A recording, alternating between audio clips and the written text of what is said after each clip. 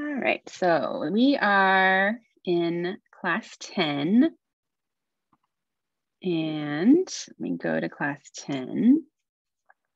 Or actually the previous class. Well, yeah, so we're in class 10. Today, we didn't quite finish part 8, which I actually forgot about. I was so focused on creating part 9 materials that I forgot we didn't finish part 8, but I don't think we actually will do that today. If we have time next week, I'll go over it. But the last part we didn't cover had to do with essentially using map when it doesn't work on all of your elements of your list. So I'll briefly go over that next week if we have time, but I think that's not super important. I want to get into stats stuff. So that's what mostly we'll be working on today. But as far as last class, the muddiest points, a lot of confusion about nesting data, which I totally expected. I think that that idea and concept of a nested data set is extremely strange, especially not having seen something like that with list columns before. So I think that's just going to take practice. I'd be happy to go over any of the bits anytime again. We're not really going to use it much I don't think we'll have time to talk about it today, but next week I might try to do a couple more examples. And just using map in general is going to take some practice.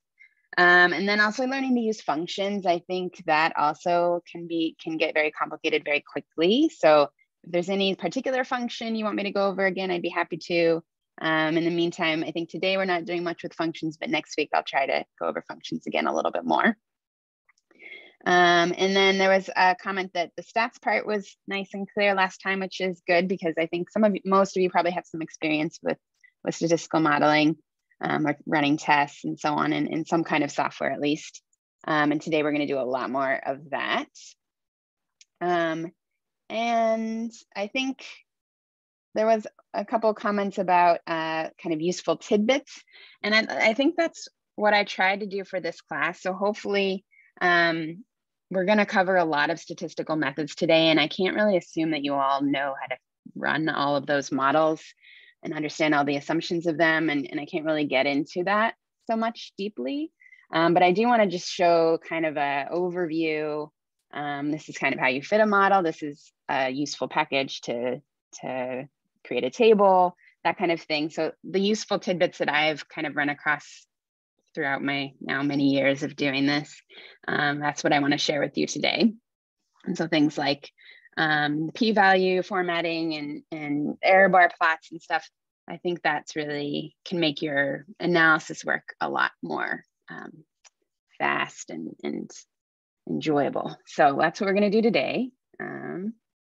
Just realized I can't find my chat. So let me pull that up. So yeah, we'll start with part 9, which is up on Dropbox. And move that. So hide everything. So part 9 is all stats stuff, which it's kind of funny that we took so long to get to stats, but I thought of this class more as an R programming class and wanted to be kind of light on the statistical modeling part, just because that can go deep really quickly. But it is very useful to see, so I think it's a good thing. Let me save this as my own.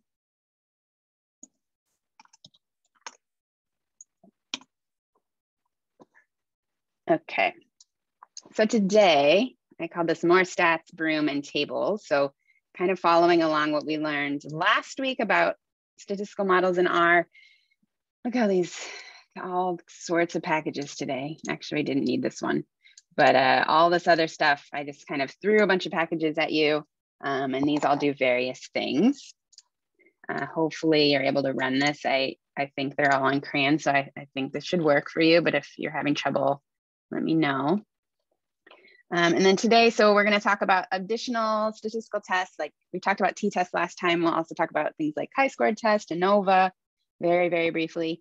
Other kind of regression models, logistic regression, Cox proportional hazards regression, a couple more visualizations related to missing data and correlation.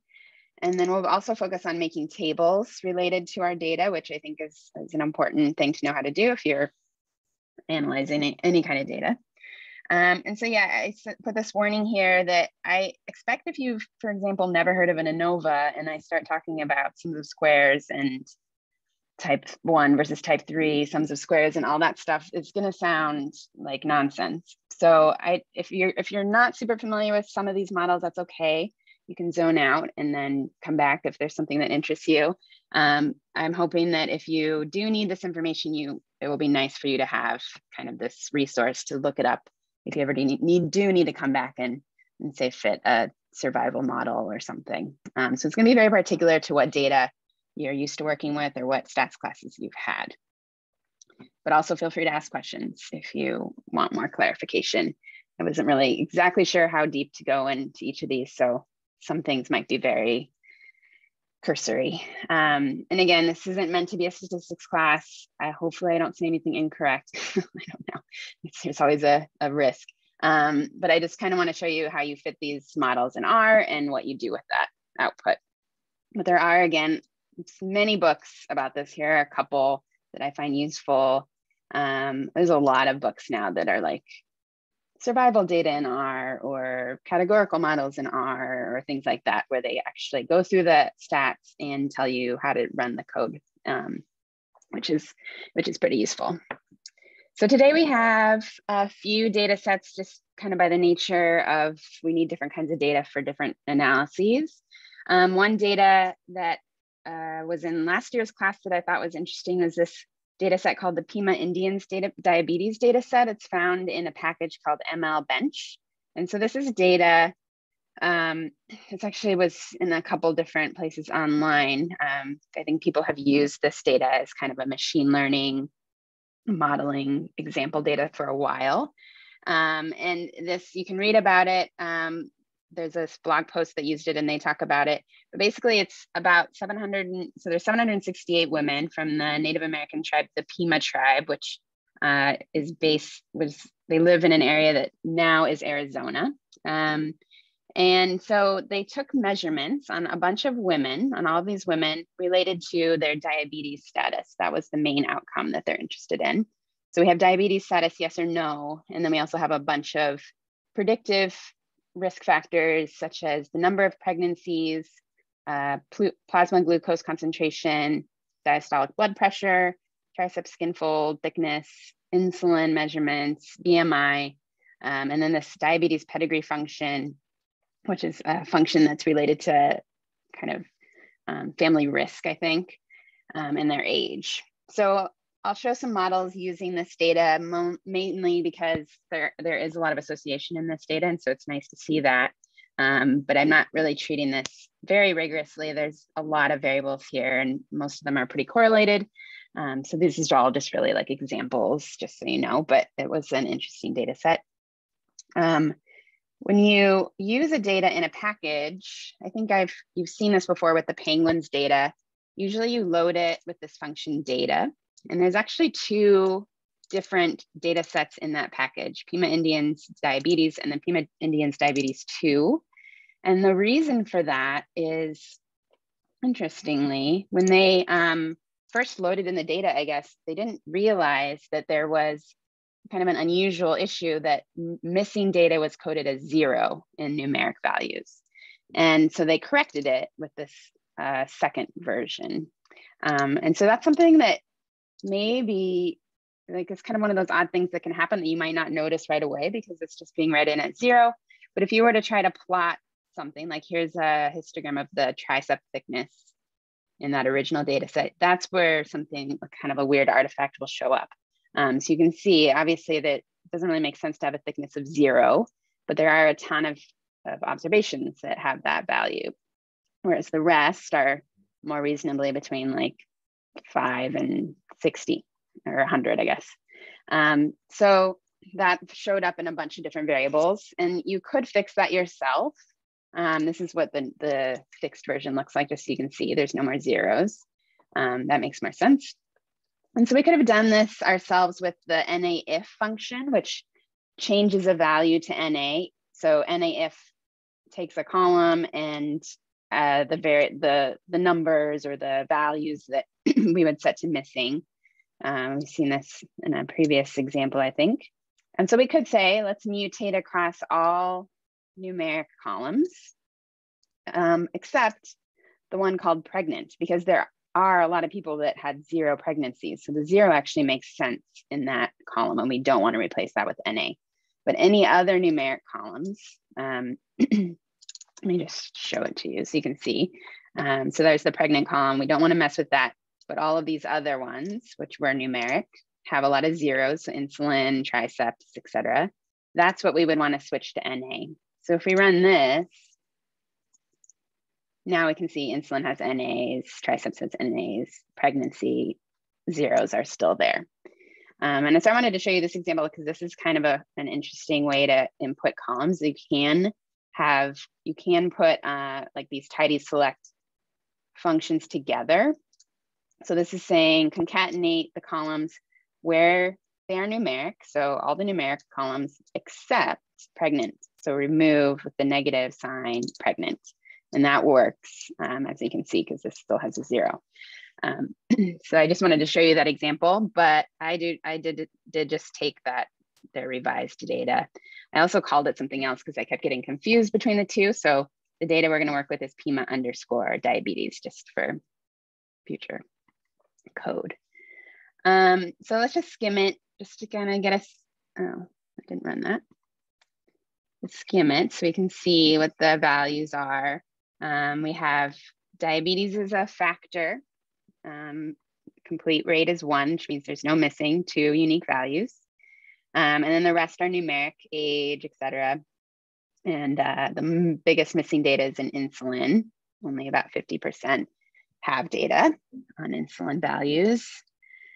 And you get a little histogram, so we can see there's mostly numeric data, not really any categorical data here. Pregnancy, though, number of pregnancies is technically an integer because it's 0, 1, 2, 3, etc. Which the mean is 3.85. Okay, so in terms of summarizing data, I think the first thing I wanted to talk about, which I briefly talked about last class, is how do you make a table 1, essentially. So when you're doing a study, like maybe an epidemiology study or cohort study, or maybe even a basic science study, it's probably less common because you're usually in basic science, you're defining your groups and your factors. So more often in a cohort study, the first thing you do is to summarize all of the values in your data set. And so gtsummary is a package that I use a lot for this, but there are many packages that do the same kind of thing. It's kind of up to you what format you like, but I'm going to show just a couple. So here's gtsummary.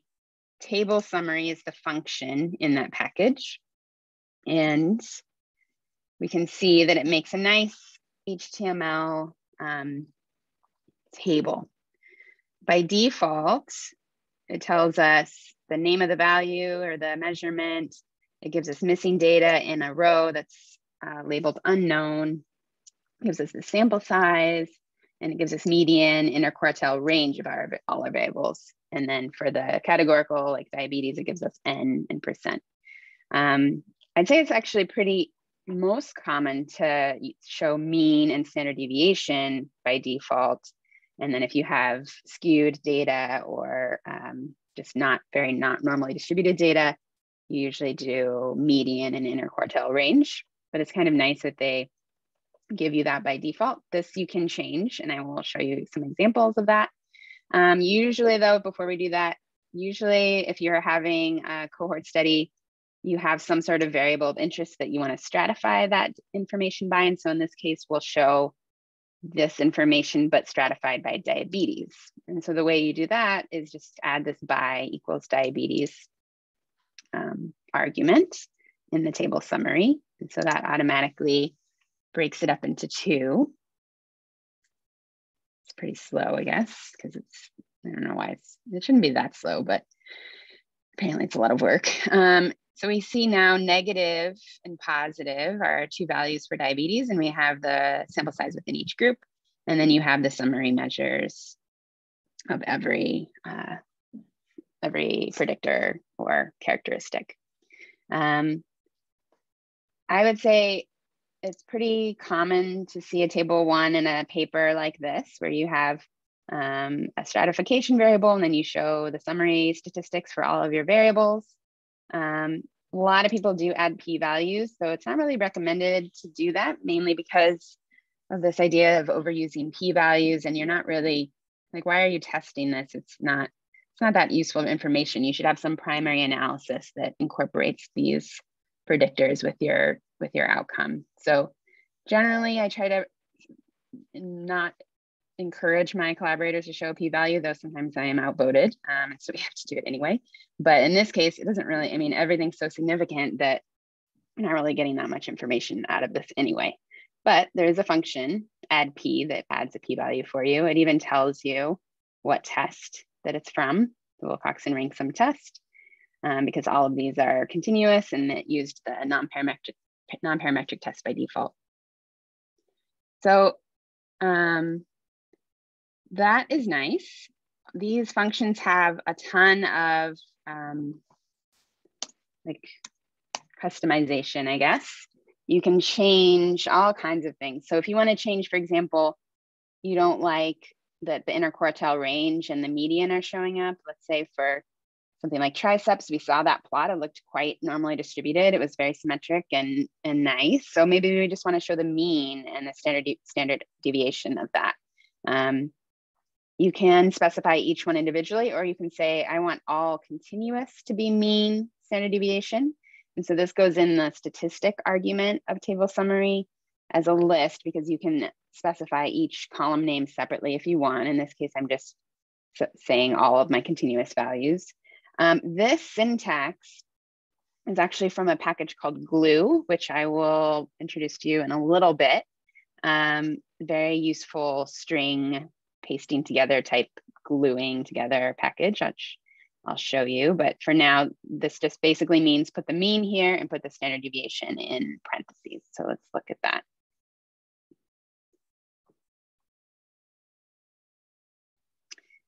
And you can see all of them have been converted to that. So depending on what you want to show, you can tell it that's what you want. Here's an example of just switching 3 of them. So the rest are going to be median, IQR, interquartile range, and then these 3 values are going to have mean and standard deviation. So that's the again, kind of the tidy select options here, where I can say. The other thing I changed with this one is that I made pregnant, the variable pregnant, a factor, which is going to by default tell table summary that actually I want the counts and the percents for each level of that factor. The problem is this level factor has 17 or 18 levels. So it's a bit of it's a lot to see, and I probably wouldn't summarize it like this. I would keep more likely the median and interquartile range. But just so you get an idea, because none of these other variables were categorical, this is what it would show if you had a factor variable. And then we can look down here, like glucose and pressure are still median, interquartile range, tricep is mean and standard deviation, so it's insulin and age. So you get a sense of the summaries of your data. And then I have another example just showing you there are a lot of other arguments in this function. You can change things like number of digits are shown here. You can see that it's by default 2, but you can make all of them show rounding up to 2 digits. You can change the labels of any of your variables. You can change what it says for missing. Up here, it was showing unknown. Here, I'm telling it to say by missing, or missing parentheses, relabel that. So you get a lot of customizations. Sometimes people are very particular about how they like their tables to be shown, or maybe a journal is very particular. So you can show it like this. You can even remove that missing row if you don't want to show it or show it differently. So it's a very useful table building function. But there are a lot of other options, and I will show you another one after we talk about glue. Any questions so far? I will say there's not, I didn't put in, yeah. Oh, I have a question just about saving it. So a lot of times like journals want modifiable files, like a Word doc or whatever. How can, I know you can, in an HTML file, you can save it to PDF, but like, what would you do for? I would probably, it depends on the journal.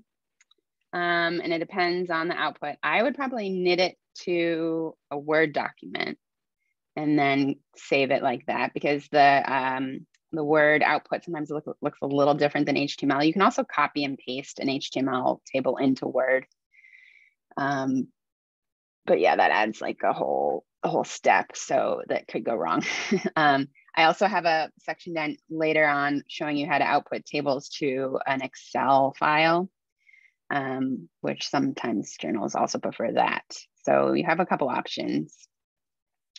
But I'd say personally, I would write it to a Word document, and then my PI would probably copy it into the document that someone's writing.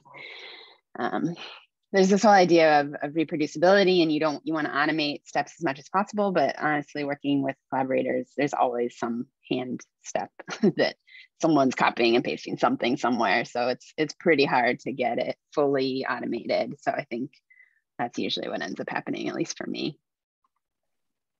Got it, thanks. Yeah. Oh yeah, so there is a way to save a GT table as a PNG. Yeah, that's true. I forgot. You can save some of these as images, or like, image files that you can then use in different ways. I haven't done that, but I think that could be a useful thing. I'll show you in a minute the Excel output. It looks quite different, but it has all the information in there. So at least that's useful. Nice, thanks. All right. On the other note I was going to say is that I don't have that many, I don't have any challenges in this one, and I don't have that many like figure it out yourself, your turn type exercises. I have a few, but hopefully, yeah, definitely keep asking questions, because I'm not exactly sure what speaks to all of you the most. So let me know what you're most curious about. So for glue, actually, I think I put in your final a little bit, sort of indirectly, because it's so useful. I use it all the time. I haven't yet found a really good use for it in this class, but here's a kind of an example of how I tend to use it. So glue is, the function is glue and the package is glue. So glue. And so this function helps us paste together pieces of strings along with code and our objects into those strings. So it can be very useful actually when summarizing data. And I think that's probably most times when I use it. I also use it for like creating file names and so on. So super simple example is I have this string called name, which I said JM. And then the glue function, the way you read it is everything that becomes the string is in quotes. And then everything that is code goes in the brackets, the curly brackets. So name is that, JM. And so I'm telling it to evaluate that code inside the bracket. So what does this look like? It's a string. It says hello JM. And you can get more complicated. So here is a vector, just 1 to 100. And you can put inside those brackets our code. So for here, I'm saying I want to take the mean, and then I want to take the median, and I'm going to paste it inside the string that says the mean of my vec is blank and the median is blank. And so we can calculate all of that. And so we get those answers. And you can go, you can put lots of code. Here's an example of rounding. So here I divide, or I basically multiply my vector times 0.001. So small numeric decimals here. And if I run this glue, we can see the mean is that and the standard deviation is that. And R has this habit of making a ton of decimal values at the end of decimal points. So I wanted to round it to only show 2 digits. And that is exactly what I did. I rounded both of those. So why would you need that? For example, a lot of times I'm making my own tables. And actually, I think in the final, you can kind of see an example of this where if I have, for example, like an odds ratio and a confidence interval, and I want to put them all together in one string, that's what I end up using glue for. So kind of a similar idea. This example, I've just taken the penguins data, I grouped it by species, and then I calculated the mean bill length. So I'm just running this top code just so you can see this is the data set I'm working with, a Tibble 3 rows, and then based on species, and then the mean bill length within the 3 species.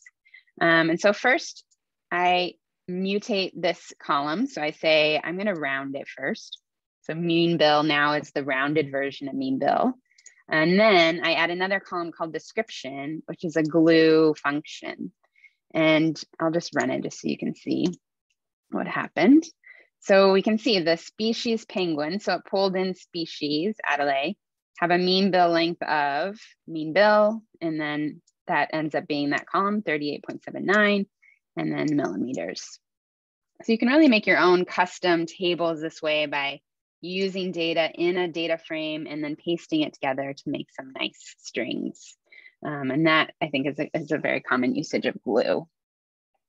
And that's nice because there is another function that's just our function called paste, but it's a lot harder to use because you really have to specify all this information.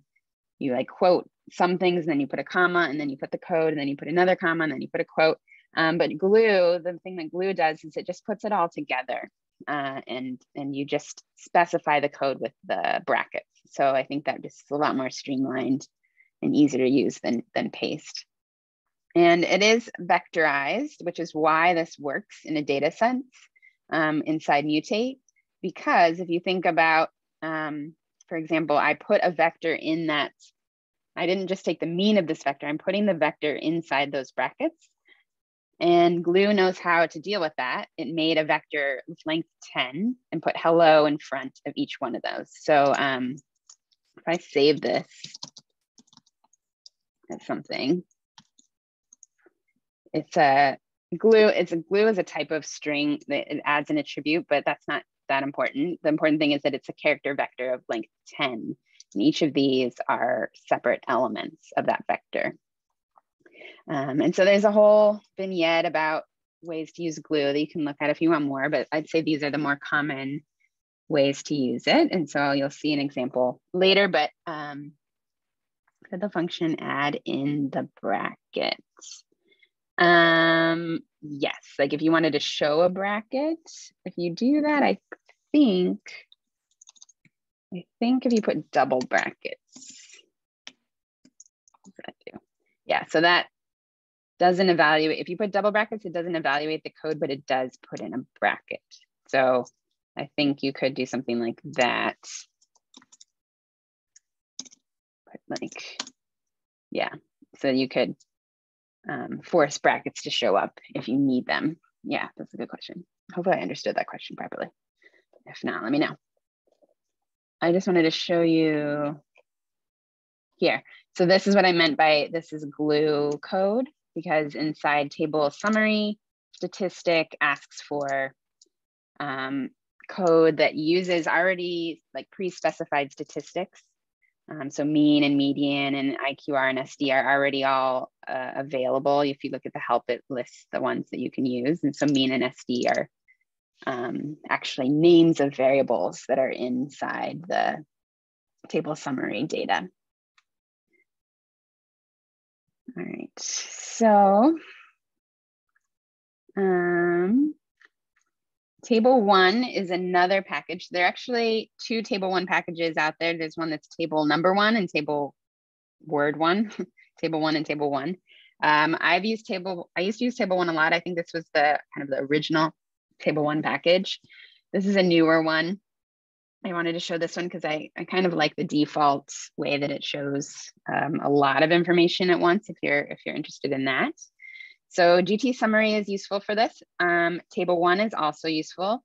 And so table 1 takes totally different syntax for its arguments. It actually wants you to specify the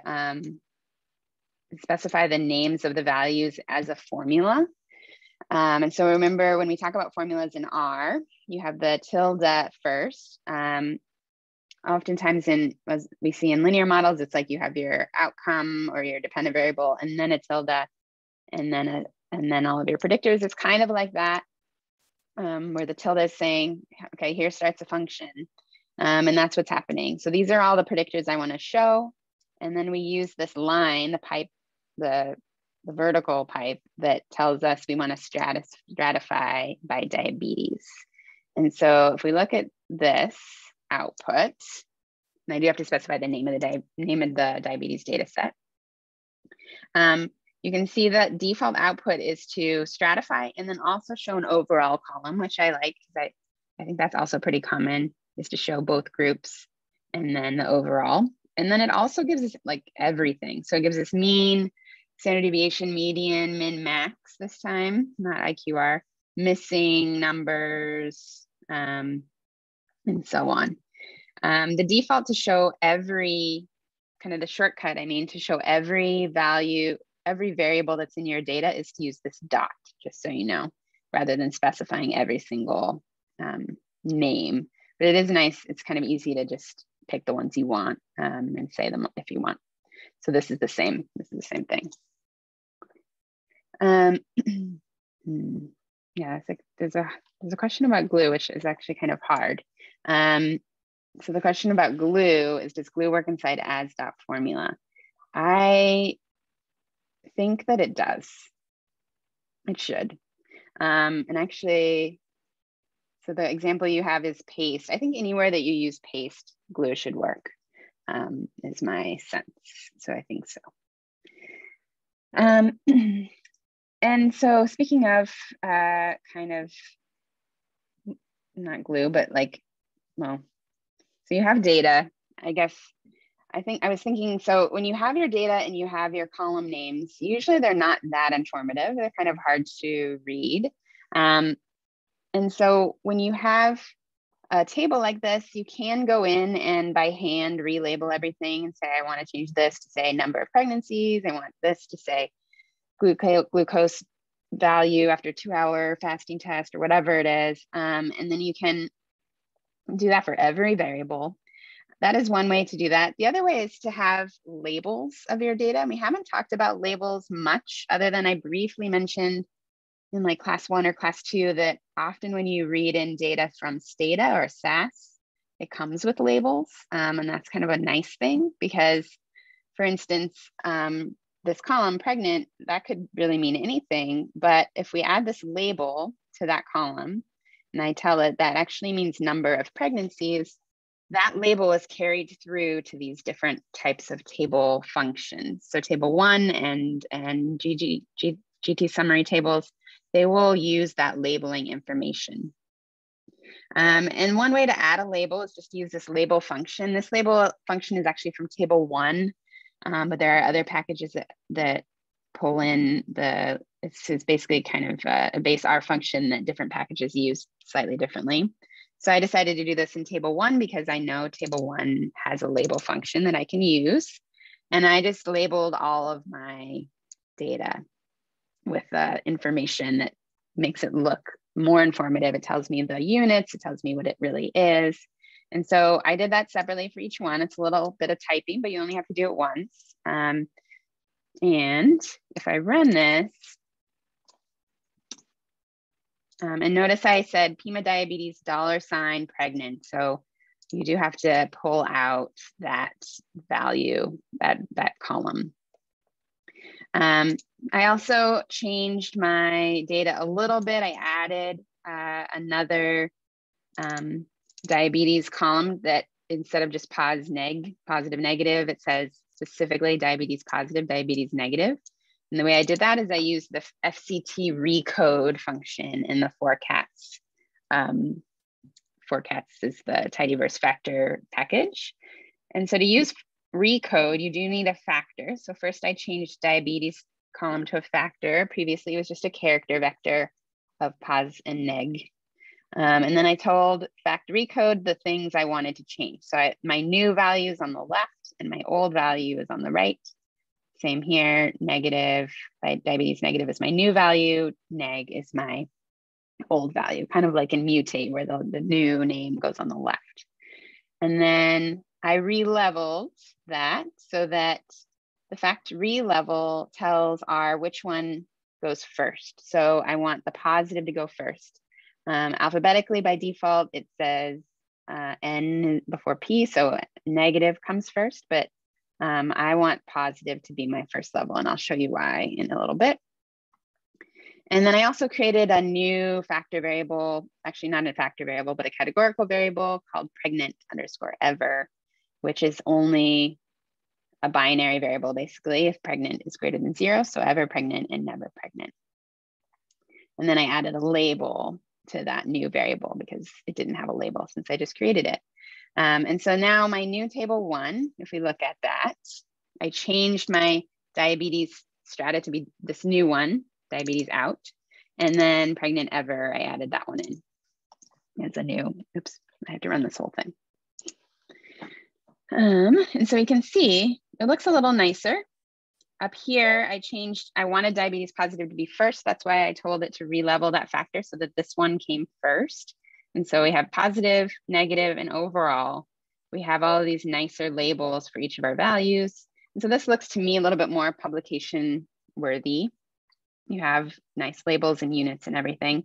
It's something a little bit more informative than the kind of shortened, simple names that we had.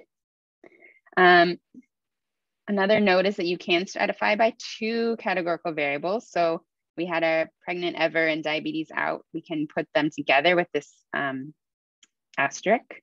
And you can now, you can now see that there are 4 stratified categories along with overall. And then the last one, diabetes out, it still stratifies overall by that one. So we have this kind of multi-level stratification, which could make sense depending on what your data is, though for this case, it's a little bit much. Can I ask a quick question? Yeah. For that categorical, the ever pregnant using if else, is it gonna know, like if you have missing data, like if that one's just missing, is it gonna know? And then when you stratify, like what it will, okay, you don't have to say if, okay. If else knows how to deal with missing data. Case when doesn't really, you have to specify when it's missing. Yeah, that is the one nice thing about if else is that it just automatically deals with missing data well.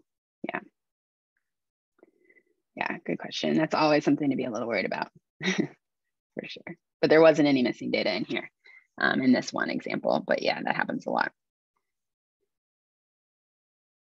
And I could do a kind of a simple table. Just I like to check when I make a new thing, like a new categorical. Let's do that way. Just to see. So yeah, we can see all of my pregnant values that were 0 are now over here, never pregnant, and everything else got coded to an ever pregnant. And table will show missing values, so we can see there was no missingness in that one. Yeah. Any other questions?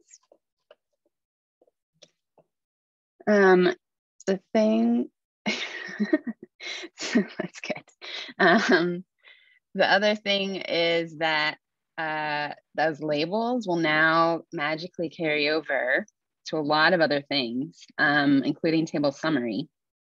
So if I were to run table summary now on that data, because it has all the labels, I don't know why it's so slow. It's not usually so slow. I must have too many things running or something. And it's showing me again, like all that labeling I put in, which is really nice. Yeah. Yeah, I mean, some things like I wouldn't show this row because I'm already stratifying by diabetes out. It's kind of silly to show this diabetes, so I would probably remove that. For table summary, I usually remove it before running it.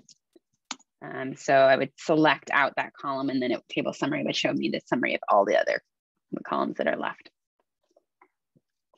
All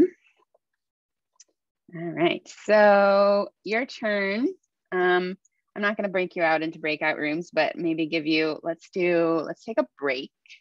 And if you want to think about this, you can. Maybe let's come back at like 4:21-ish, give you a 5-ish minute break, and then we'll talk about this one.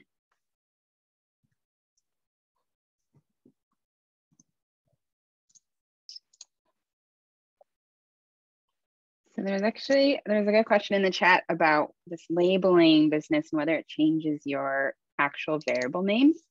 And it does not. So if you were to look at this like glimpse of that data now, the labels are not there.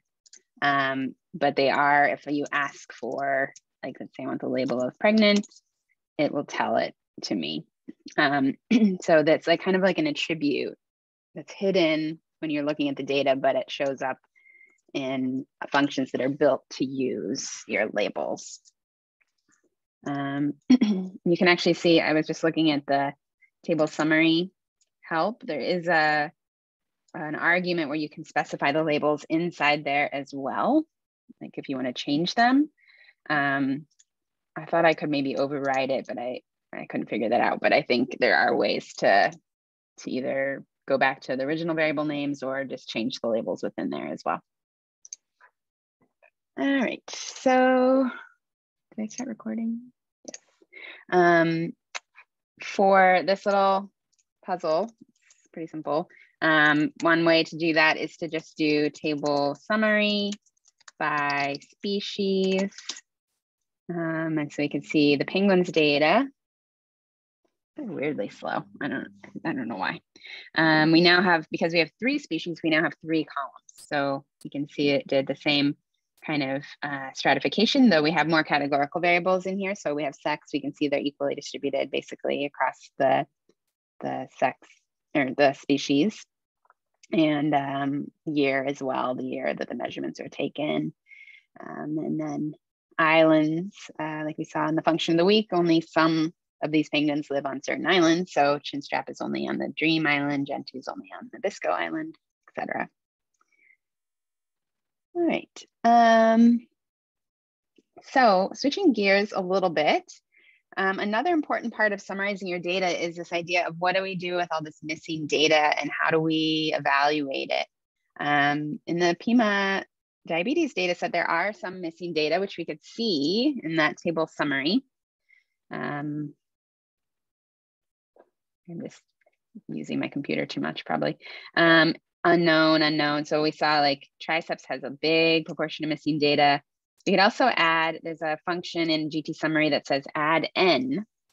And we'll see what that does. It adds a column. Like if you don't like this way of having a separate row for unknown, you could turn that off and show the n instead. This is showing me that there are 768. There's no missingness in the number of pregnancies, but in triceps fold thickness, there's only 541. In the insulin, there's only 394. Oh, I guess insulin was the one that had the biggest missing data proportion. So there's ways to summarize it. On the day part or week 1 or week 2, I can't remember. I did show you this package in NANIR, Nanier, I don't know how to say it, Nanier. And there are various functions in there that deal with missing data and visualize it in certain ways. And so I think I showed you viz_miss. And that I spelled messiness wrong, but it shows the degree of missing. I don't know. It shows the degree of missingness, and then you can cluster by the amount of missingness. So in this case, I'm showing the missing data in PIMA in diabetes data. I'm telling it to sort by missingness, which means put the variables in order of the proportion missingness. And you'll see why that's useful. And then I'm also telling it to cluster. So it clusters the rows. Actually, let me just run it without these functions, without these arguments first. So this is the default. You can see it just sorts them in the order that they are in your data. So we have pregnant, and then triceps and insulin are in the middle, and we can see there's quite a bit of missing data, which is what those dark shaded rows are saying. So all of the dark rows are missing values in those variables. But if I sort and I cluster, I get a little bit nicer plot. because it tells me first that insulin has almost 49% missing. Triceps is about 30%. Pressure is only about 5%, and the rest have kind of minimal, negligible missingness. And it groups them, it clusters the rows. So what I can see here is that when someone has a missing value for insulin, they also very likely have a missing value for tricep width, thickness, or whatever it was.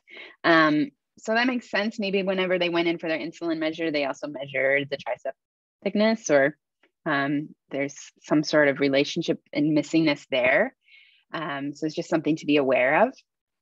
And this gives you a sense of the values or the variables that have the most missingness. It also gives you down here that overall the missing is about 8% of the data, considering like the full row by column number of cells, and about 92% are there. So that's pretty good.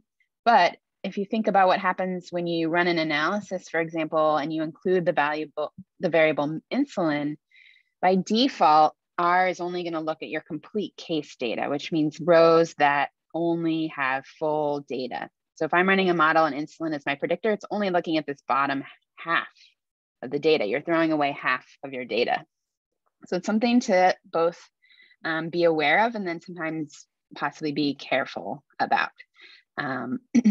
So if we looked at, for instance, table 1, that would have shown us also that information, missingness in that, in insulin is about 50%. You can also see the missingness by diabetes status and see that it's pretty similar, which is a good thing. We don't seem to have, like if you had 90% missing insulin in your negative diabetes group, that would be kind of alarming because it would mean that missing data is related to your outcome, and you wouldn't want to just ignore that fact.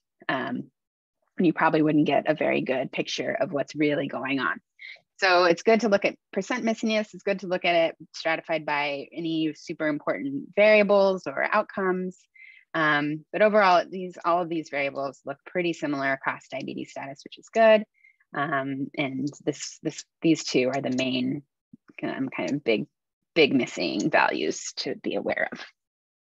That chart that shows the missing, can you stratify that by, like, say you had like 5 years? Could you stratify that and see if there were trends over years? Yes. Yes. Cool. Let me see. I love this. Yes, I think this is this one. Yes, I know. I wanted to find some longitudinal data. Maybe for next class, I'll find some longitudinal data, but I would use this plot. So this is GG miss FCT, which I think is by a factor, because the factor here I picked was diabetes. And so it's kind of it's similar. I think you can do this by, I haven't like played around with this lately, but I think you can do this by a factor, but I would probably use this one because this is telling me percent missingness. It's basically that table in a visualization form. And so you can see, like if I had year 1, year 2, year 3, or 4 on the x-axis, and I had all my variables, I could see is the percent missingness changing. Like oftentimes you have dropout. And so you get, as you go along in time, you get more percent missingness in certain variables than others. I think there might be a way to show this also stratified by, I mean, you could kind of force it and then just say filter diabetes equals negative and show it separately, but I think there is a way to do it stratified as well. I'll try and look for that. So this has this is nice for seeing like patterns of missingness, how they go kind of together when they're missing. This is nice for seeing, is there a pattern in, like, say, over time or across a factor in terms of how much missingness is there. So they have their own uses. And you can see like the insulin is way off the chart compared to these others, which are very minor amount of missingness. And there's other ways to kind of explore what's going on with your missingness. There's kind of infinite ways to look at this. Something I might be interested in is looking at what is the distribution of my variables when insulin is missing. For example, Does insulin tend to be missing in people with very high glucose levels? Probably not. It's probably, maybe it's the opposite. Maybe people with low glucose don't go in to get their insulin levels checked. So something to kind of evaluate that way. This is one way you might do that. So first of all, I create a new data set. This is my original data set. And then I add a column, insulin missing, which is just a true false variable in this case, is.na insulin. So it's true if insulin is missing, false if it's not. And I just called that temp data for now. And then I also want to make this longer so that I want to pivot it longer so I can make a ggplot out of all of the variables that I'm interested in. So I use pivot longer. The columns, let me run this and show you again what it looks like. Temp data, we have all of these columns. What I'm saying is take pregnant to age. So all of these, I don't want to take diabetes or any of these categorical variables. So I'm just sweeping across all the columns from pregnant to age, which includes everything in the middle. And so I want the column names. So I want a new column that's going to be categorical, and the values are going to be pregnant, glucose, pressure, triceps, insulin. It's going to be all of those column names. And so those column names go to the names to argument. I'm going to call that new column variables. It's in quotes because it's a new column I'm creating. And then all the values, everything in the data in those columns, the values go to a new column called values. So pivoting, as you'll see, creates this long data. All of the other categorical variables stuck around, diabetes and everything. Then we have variables as my new column because I called it variables. And then I'm going to scoot over here.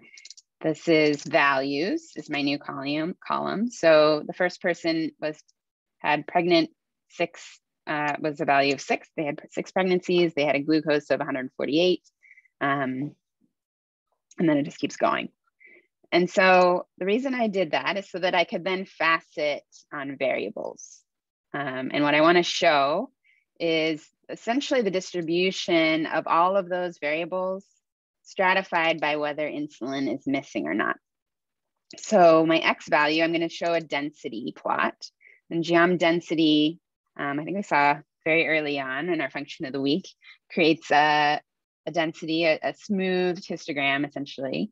And it needs the X values to be the numeric value that you're showing the density of. So that's my new values column.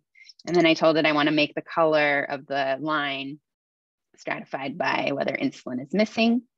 So I'll just run that without faceting. So it's kind of a bizarre plot. And that's because I have a lot of different columns in there. I have many different variable measurements. And so I need to facet wrap or facet grid or whatever by that variables column that I made. So here we can see, if I do that, now my variables included all the column names that I had in the original data, like age, glucose, insulin, mass, etc. I have the distribution of all of those. I made the scales equal to free so that it can be allowed to change the X and Y axis depending on what value I'm looking at. And the color is whether it's missing or not. So we can see insulin only has a red line because missingness, when it's not missing, we have data. When it is missing, we don't have data. So we can't have a blue line there, but everything else has a blue line. And so I just wanted to kind of skim and look and see, is there anything kind of unexpected?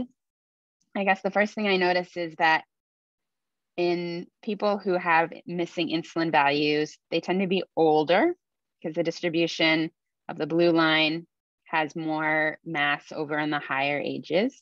That might be interesting. They tend to have higher number of pregnancies. So if the blue line again has more mass over in the higher numbers. The pedigree function tends to be lower in those women who have missing insulin values. Nothing too striking, but it is just something kind of good to look at. Sometimes a paper will come back and the reviewers will ask, well, what does the missing data look like that you removed from your analysis? Are they different than the people you left in your study. And so this is kind of one way to answer that.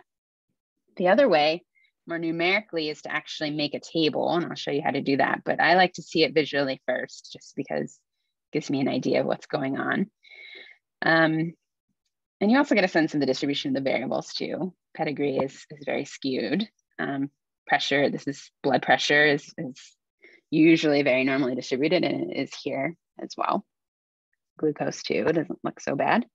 So the way I would show a table is to make one of those table ones. However, the way I like to make a kind of summarized table, but I would stratify instead by insulin missing.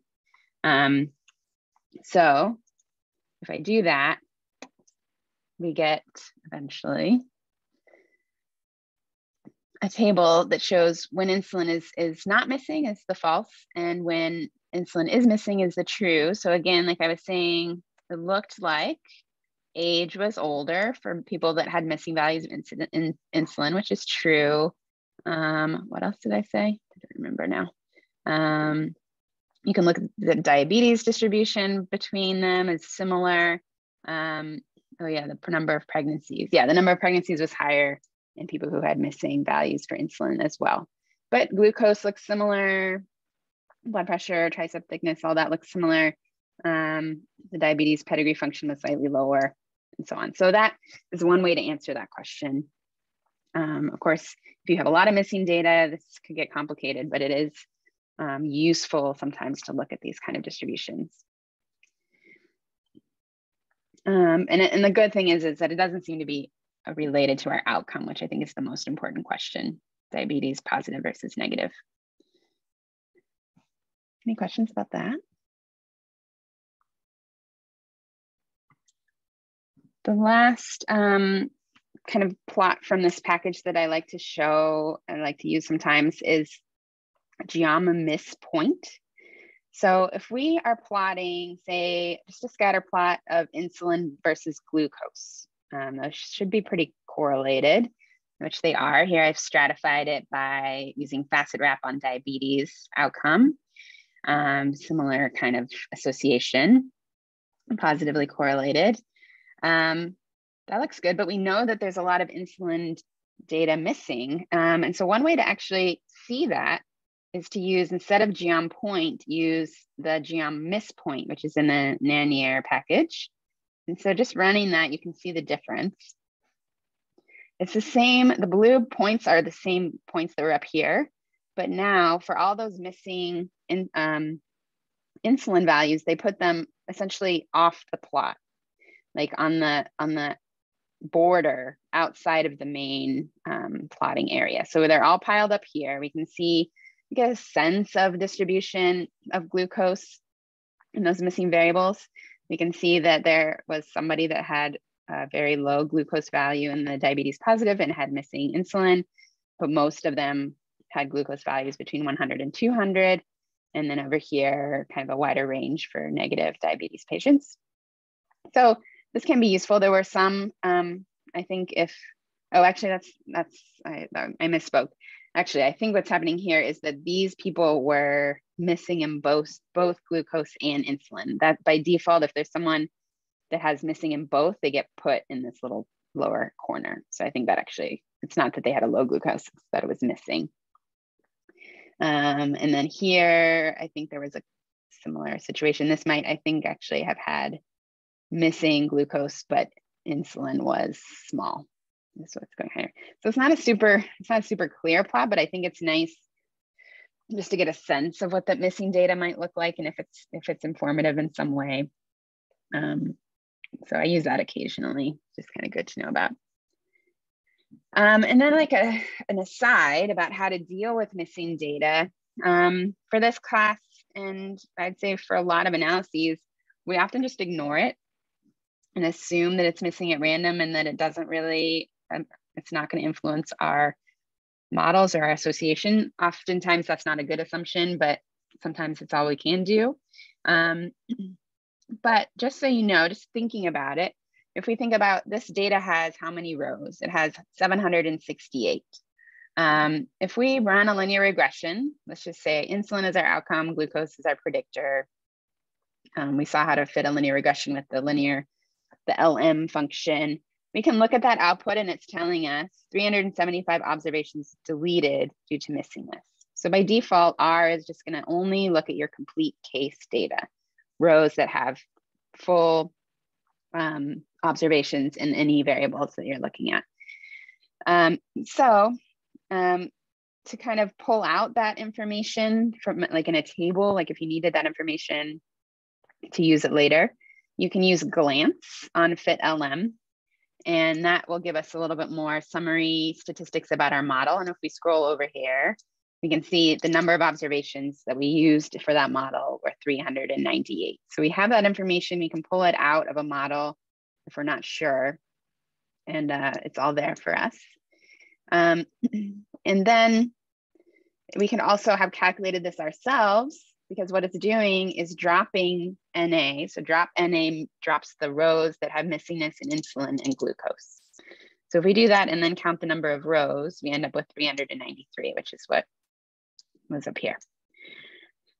So what happens if I wanted to include all of those variables in the model? It's going to use complete case on everything, which is equivalent to saying drop NA for every column that I have. And in that case, we only lose one more person, which actually was probably this person here, maybe. Or no, I don't know. Actually, no, it's probably missing in some other variable. But so that's actually not that much different, but sometimes it is. Sometimes you end up with very small numbers if you're using all complete case data for everything. So just kind of be aware, it's good to check how much missing you're losing, how many rows you're losing in each analysis. And it's something that's not often reported in publications. As like a statistical reviewer of papers, often one of my comments is, was there any missing data and what did you do with it? Is like kind of a simple question that I have to ask a lot, because it's something that people don't report and they can be important. And there are other ways of dealing with missing data. I just want to let you know that R has many packages that will deal with missing data. A common way is what's called imputation. So you fill in missing data with certain values. Kind of a widely accepted method is called multiple imputation by chained equations, also known as MICE. And there's a lot of information out there. There's a really good book that's out there for free. I would recommend reading that if you're interested in imputation. And there's a MICE package in R, which has a lot of good kind of help manuals and vignettes, and there's workshops on this. So I really recommend if you're dealing with missing data and you need to know how to do imputation to deal with it this way. I also know that Stata has a really good MICE implementation. So if you're a Stata user, it's also, I think some people like it even better. So there's another option for you, but this is like a whole class. So if you need it, maybe take a class or read a textbook. I don't know, but it is a whole important subject. Yeah, yeah. So there was a comment that said someone who was a biostats alum wished that she had learned imputation. I also wish I had learned imputation in my PhD program, and I did not. I learned like basic stuff about it, but I didn't learn how to implement it. So it's something that we kind of don't think about until we need it. And then when we need it, we wish we knew how to do it. So if you have a chance, I think Jody Lapidus, one of the professors, did a missing data reading course last year. So maybe that will happen again sometime. But yeah, we don't have an actual class on that right now. I don't think it is useful. All right, just one aside is I was looking through all my code to try to find useful things for you to see. And I realized that a lot of times I use gtsummary, but a lot of other times I use another package called Final Fit. And they're similar, but quite different in the way that you write the code. gtsummary is simpler. Final Fit has like a whole language of ways to fit models. So if you're interested, I would just check out their vignette and get a sense of whether you like the way they do things better. Some of their tables are very nice looking, and they actually have easy ways to paste together like cohort summaries and regression output together, which is why I tend to use it. So look at this link if you want to go on that deep dive. But for now, I'm just going to show you gtsummary stuff. Okay, so what time is it? I think we'll just keep going with some regression and have a break in a little bit. So today we'll see how far we get on some of these stats models. I'll probably just finish what we don't, like last class, we'll just be finishing what we haven't finished yet and maybe a couple other bonus facts, but we'll see how far we get. So starting out again with linear regression, which we talked about last class, we saw the LM function and how we use formulas to specify our model. So in this regression, actually, I flipped the outcome. So now the outcome is glucose because it's actually a little more normally distributed. So I thought that was better. And then insulin is my predictor versus another model where we put in a few other predictors: age, pressure, blood pressure, BMI, pregnant, ever. And so if we fit two models, we can use broom, tidy, to see the output in a table. So I'm going to run those two models. I save them as two objects. And then tidy shows me the model output, which we could use mutate and GT and make those all nice looking. But probably just to make a simple regression output, I'll use the gtsummary table regression function, which makes them, if we just look at this one, it makes a nice regression output table. So that was the simple univariate model where we just had the one predictor. It shows us the estimate of the covariate coefficient, which is also the beta. It shows a confidence interval and a p-value all together. And if we want to show two models at once, we can save the table regression output into two different objects. And then table merge is the function that will put them together. So you input into the argument tables a list of all the regression tables you want to put in. And so this is, again, the output from table regression. So this was the first model. This is the second model. You can also optionally, you don't have to do this, but you can name your columns. So this one I called the univariable model. This one I called the multiple linear model. And if I run this whole thing, essentially, this is a bad sign. My computer is about to just die. It's nicely lined up for us. It shows us the two models side by side.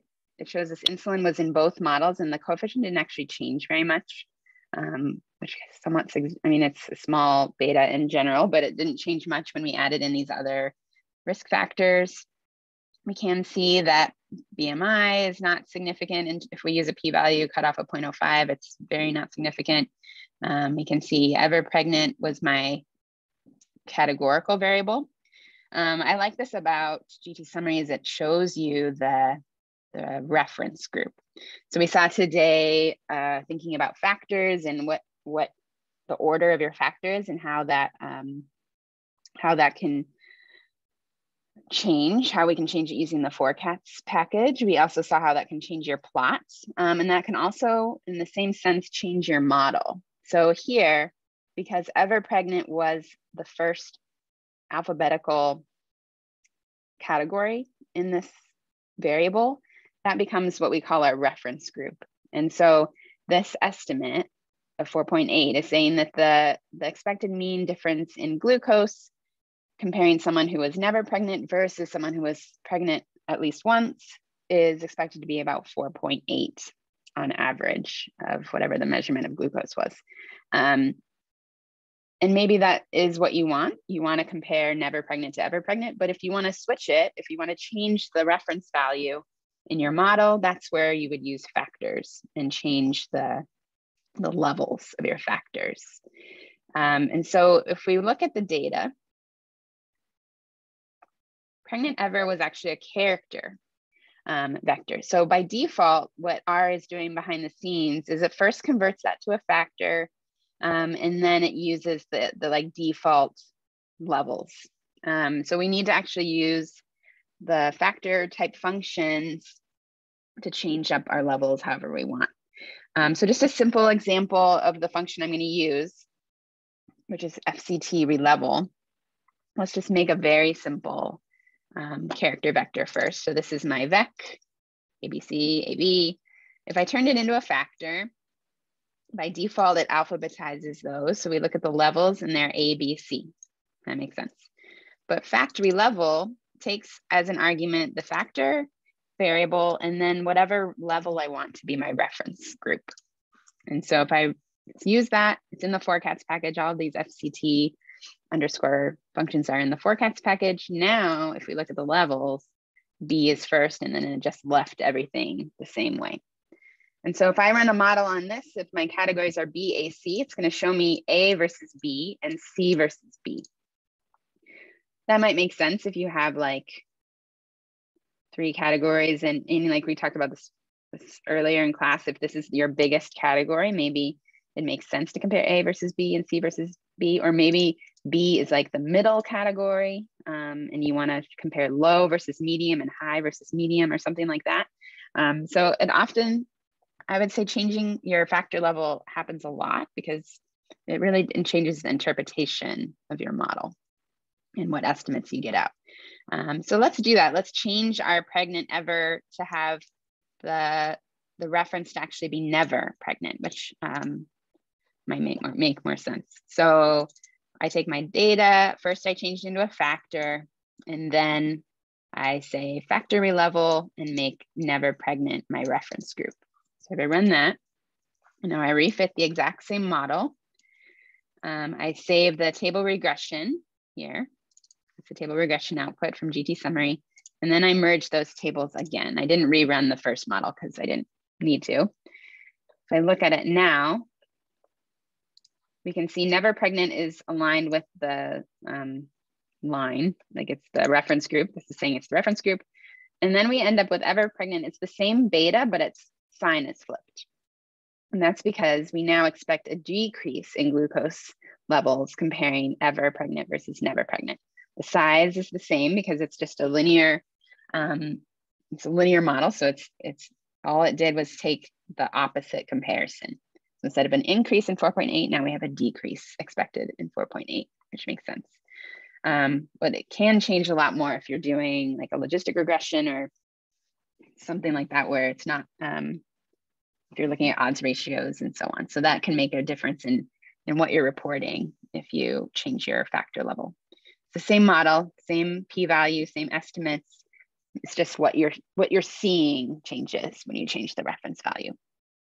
Whoa. Any questions about that? That's kind of an odd R thing, I'd say, is changing factors, changing your reference value in a model. Something that happens a lot. Okay, so something I want to show you a couple times today. There's this idea in statistics is whether the difference between inference and prediction. So when we fit a model, oftentimes we're thinking in terms of inference. We're trying to estimate some sort of effect size or an average. We put a confidence interval around it. We get a p-value. And this is all telling us information about our underlying population, which is what we call statistical inference. But other times we're more interested in prediction, which means we're using our models to predict future values based on new data, based on a new person shows up to the clinic and there's some risk score for diabetes, and we calculate their risk score, and we're saying you have a risk of having diabetes in the next 10 years of 10%, something like that. So that's this idea that prediction, the end goal of prediction is different than the end goal of statistical inference. And so there's a lot to consider when you're thinking about that, but I did want to show you just how you might pull out predicted values from a model, because it is useful to know how to do. Depending on what you're trying to do. If we were doing, for instance, a linear regression, I'll show that example first. If we look at the model, we see this is our kind of smallish model. It has insulin, age, blood pressure, BMI. So if I went into clinic, they would calculate my insulin measure, my age, my blood pressure, my BMI, and then use this linear risk score. So multiply 0.13 times my insulin value plus 0.61 times my age plus 0.2 times my blood pressure plus 0.23 times my BMI. And we think of that as like our best guess at the average glucose level, because since we're doing a linear regression and glucose is our outcome. So in this case, we're trying to predict, what do you think my glucose level is based on my other values? And so to pull out a prediction estimate, there's a way to do that in Broom. So we've been showing you tidy a lot, because that makes a nice tibble out of our regression or model output. But there's another function in Broom called augment. And what augment is all about is making predictions. There are many other ways to do this in probably in your biostats class. You learned like the predict function, or I don't even know, I've forgotten since I haven't done it in a while, but there are many other ways. First thing I want to do is just think about what is in our data. So if we look at, before we use augment, if we look at our data and I group by, let's just say by diabetes, and I summarize across these values, which were in my model, including my outcome, and I calculate the mean and I take out the missing values. And then I round just to show you a little easier. These are my mean values. And so what I want to say is, okay, what if someone walks in to the clinic and has average values similar to this? We would expect probably, if the model fits well, that their glucose value should be around the observed mean glucose value, like 110.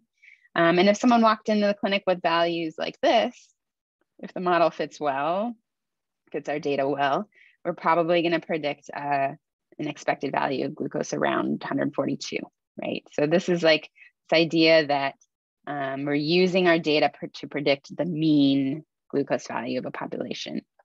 And so augment, if I give it a new data set, so I've created a new data set with two people.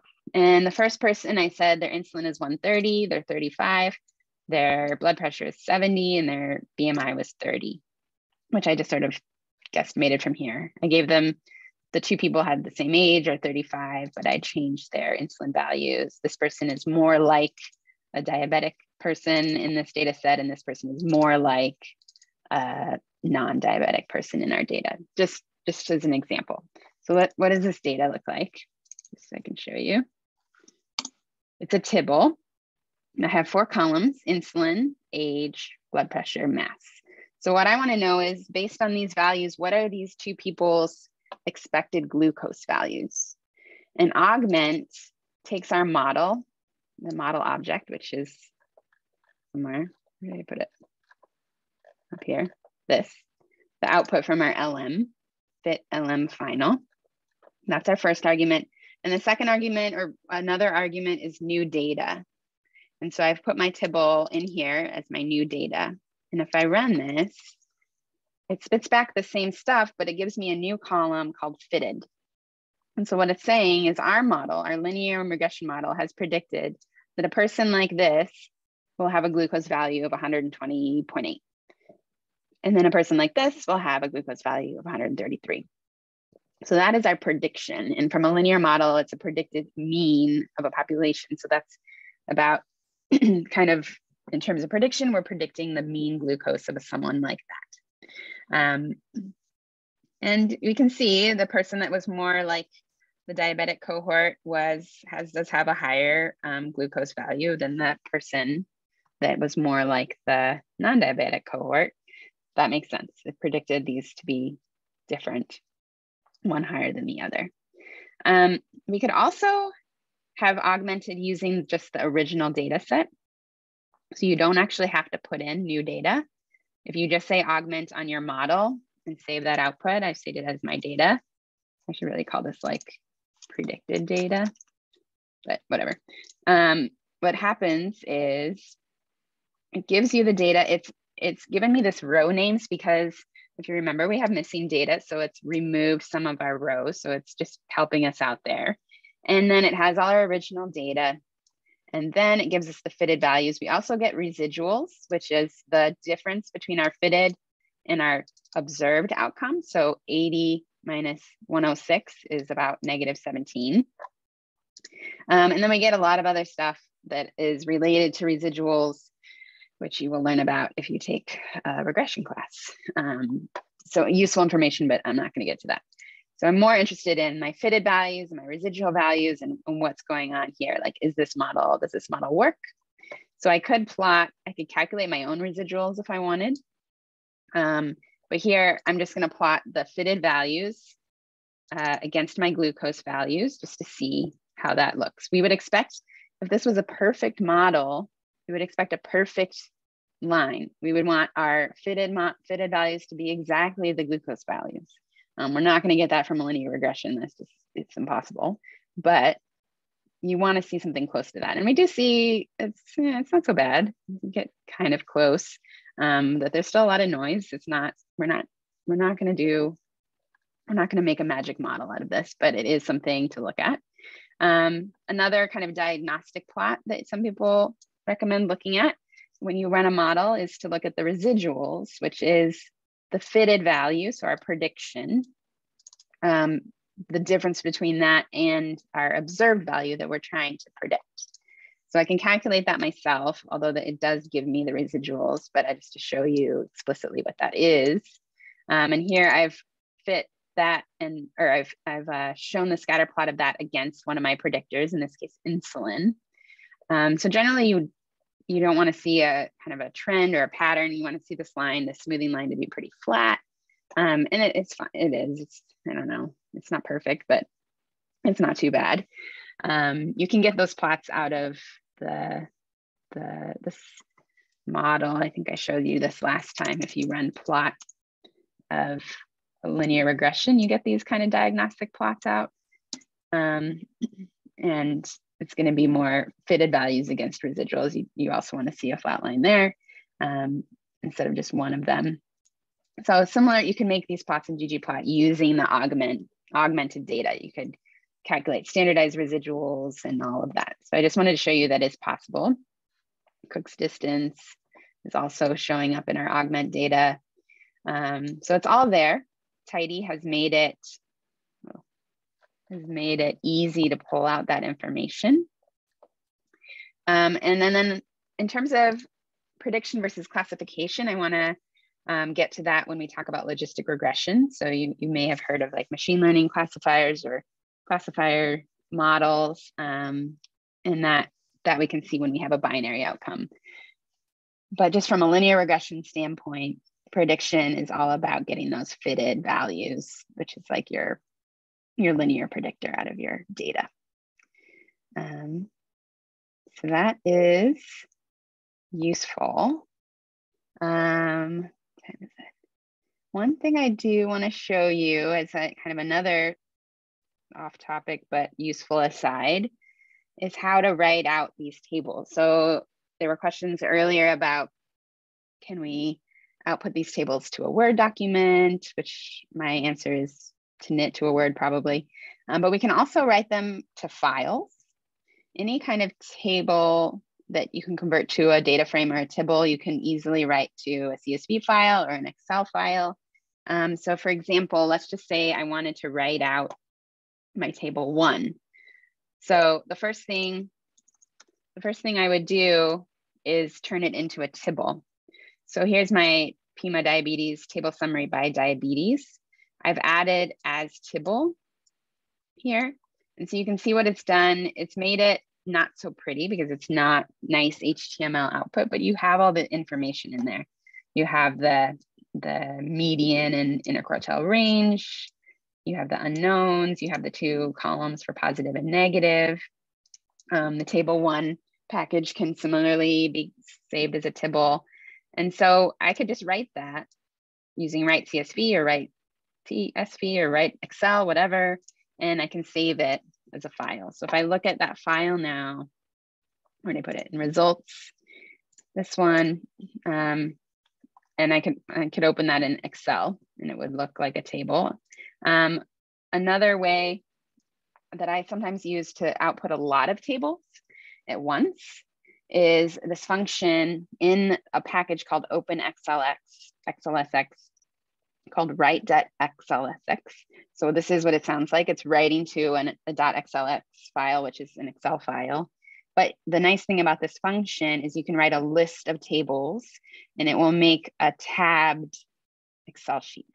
So if I'm working with a collaborator and they want like 10 different stratified tables, or if I'm trying to write a paper and I want to put a supplementary table together, I will often do something like this where I have a list of tables. In this case, I have my table 1 and my table regression. So let me run this table regression and then I'll show you what it looks like. So this is an Excel file. It's actually already here. If I open this in Excel somewhere, lost all of my stuff. Where'd it go?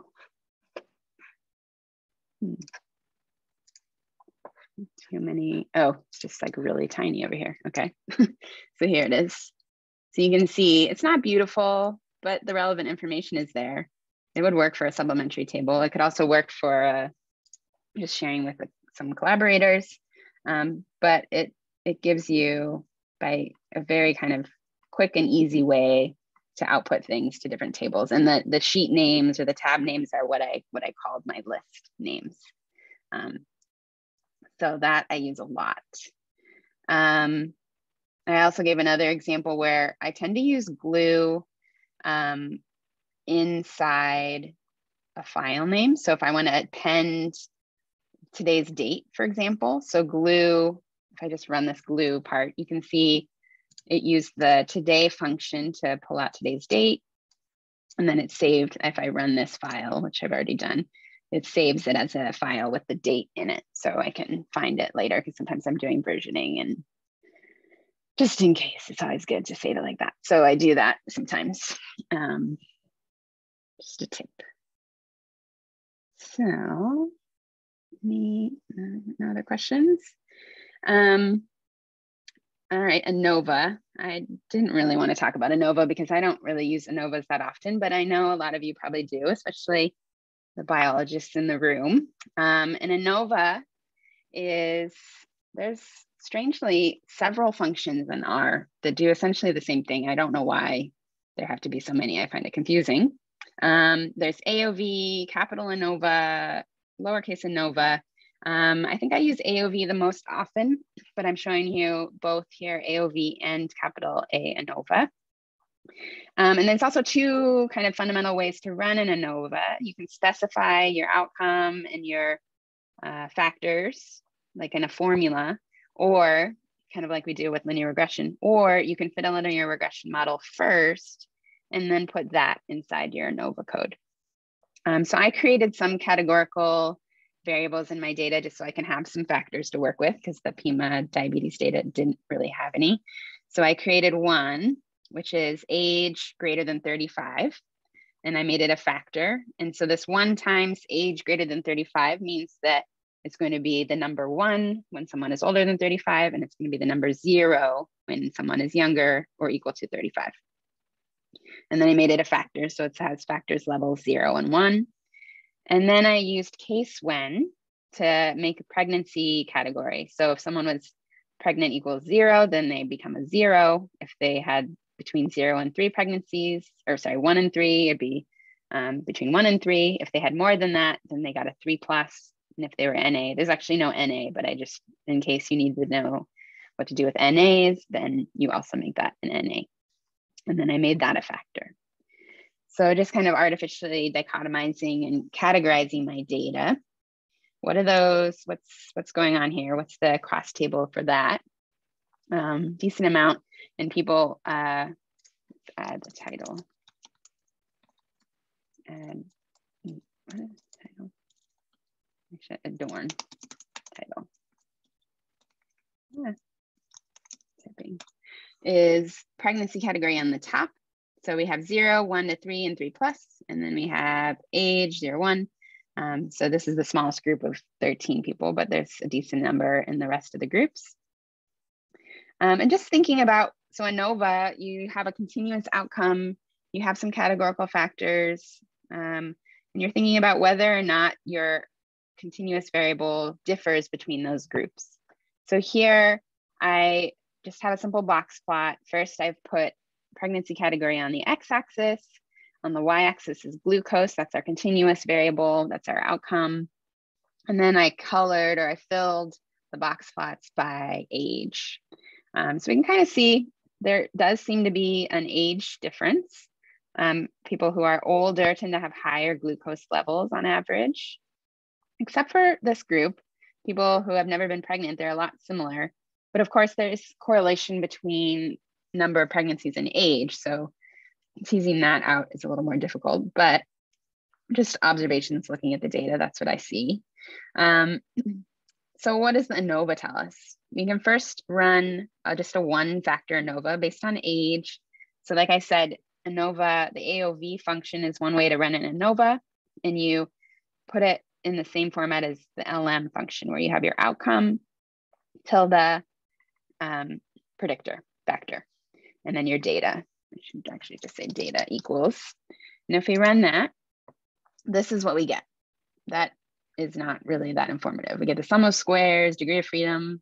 Okay, not that useful. What we really want is the summary of that, which gives us a p-value. And so like I said last time, this is just a print statement. What this really is a list of a ton of different stuff. And so if I want to get out that information, I need to deal with the list. So that is why broom tidy was invented, because all we have to do is tidy the AOV output, and we end up with that same stuff, but in a tibble. It's a little easier to work with. So if I wanted to pull out the p-value, I could. The way I would do that probably is just to say like filter term equals age gr35, pull p-value. So that's my overall ANOVA p-value. It's just a 2-category factor, so it's not actually that fancy, but is the p-value for that factor. So that's what you get from an ANOVA. Get the sums of squares. And so you could do the exact same thing here by fitting the linear regression first and then saying AOV on top of that. There's not really any benefit to doing it one way or the other. In this case, you get the same answer. You get the same sums of squares, the same p-value, same residuals, etc. It gets a little more complicated when you have more than one factor. If you want an interaction, so let's say you have 2 factors, A and B, and you also want the interaction to test the interaction between A and B, you would use the asterisk. And so in R, when we say something like Y tilde A times B, that's actually shorthand for A plus B plus A. In R, it's A colon B, and A colon B is the multiplicative interaction term. So we can see that here I've put an interaction between age and pregnant cat. And actually let me show the fit summary first so you can see. That's the linear model output. We get this interaction term. And because pregnant cat has 3 categories, we get 2 interaction terms because of the dummy variables. Again, there's a lot of stat speak I'm going through that I'm not explaining well because it would take forever. But this idea that when you have a categorical variable, you have dummy variables. So you get this category compared to the 0 category, this category compared to the 0 category, which is our reference category. And then we have our age greater than 35, 1. I really hate the way that R outputs this because it's so confusing. But what this is saying is 1 versus 0, 1 versus 0, 1 versus 0. It's terrible.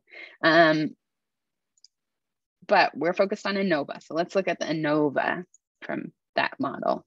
And we get, now we have, since we have 2 factors and the interaction term, we get 3 rows in our sums of squares. You can see the p-value for the interaction term is not significant. So there's not really evidence of like a differential effect, even though the plot kind of looked like there might be. We're not seeing it statistically. Though the thing to be careful with R, and if you're used to using something like SAS, I'm not sure what Stata does. It depends. If you've taken in a class about ANOVA, the types of sums of squares are going to give you different p-values. So you have your type 1, type 2, type 3 sums of squares, and it's different tests here, right? It's testing something different depending on the type of sums of squares you're calculating. R, I believe, yeah, R gives you type 1 sums of squares, whereas SAS, I believe, gives you type 3 sums of squares. So if you run the same model in SAS versus R, you will get different output, but you can manipulate either one to show you the same thing. It's just something to be aware of. So looking at this model with the interaction term, because this is not significant, we might want to take that out. So let's just have the 2-factor ANOVA without the interaction term. I run that and look at that output. It's actually the same. It's just removed that row. The degrees of freedom at the bottom and residuals changed, but this part stayed the same. And that's because this is the test of the interaction conditional on including those other factors, right? So once we remove it, those p-values didn't stay the same, or those p-values stayed the same because all we did was remove that last sequential test. So this again has to do with the type 1 versus type 3 sums of squares. Type 1 sums of squares is sequentially adding in each of these factors and then testing them. So if I change the order, here is age first, here's pregnant first, these are different. So if pregnancy is first, we get very significant because nothing else was in the model. But if we do this one, we get age is very significant. And then we add in pregnancy, it's not really that significant because it didn't add much more information. So this is another reason why I don't like to do ANOVA, because I find it confusing and easy to get wrong. But just be aware of what you're doing.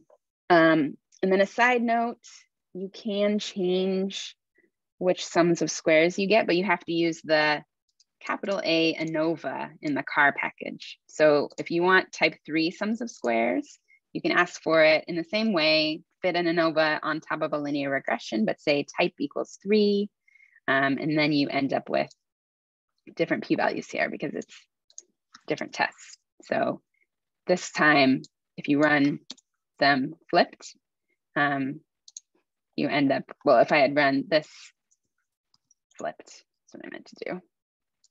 The order of your predictors or your factors are switched, you should get the exact same test statistics and p-values. Looking here, age is very, very significant. Pregnant cat has p-value 0.053. So that's a way, if I think the only time this really comes up is if you're doing a very rigorous kind of basic science 3-factor model, like if you've designed your study this way. In terms of like epidemiology and cohort studies, the reason why I don't use ANOVA much is because I'm often doing just an observational study, and linear regression is what I want to use for that. And ANOVA is equivalent to linear regression anyway, so it's all the same. You can get all the same tests out if you need it. Related to that, if we look at the linear regression table from the 2-factor, essentially ANOVA, or the linear model with age plus pregnant cat, we can see the linear model breaks it down into the 2 categories. So the ANOVA, because it's an ANOVA, it's giving us the global p-value from that 3 category. It's testing whether that is significantly associated with glucose, conditional on the other values, the other age value, but as a whole across all 3 categories. Whereas linear regression by default gives you the comparisons between 1 and 3 and 3 plus compared to 0. So we can see actually that we do see, if we look at the pairwise comparisons, that the difference really is in between the kind of low pregnancy numbers compared to 0, whereas once you get past 3 plus, the p-value is 0.3. It's not significantly different from people who had no pregnancies.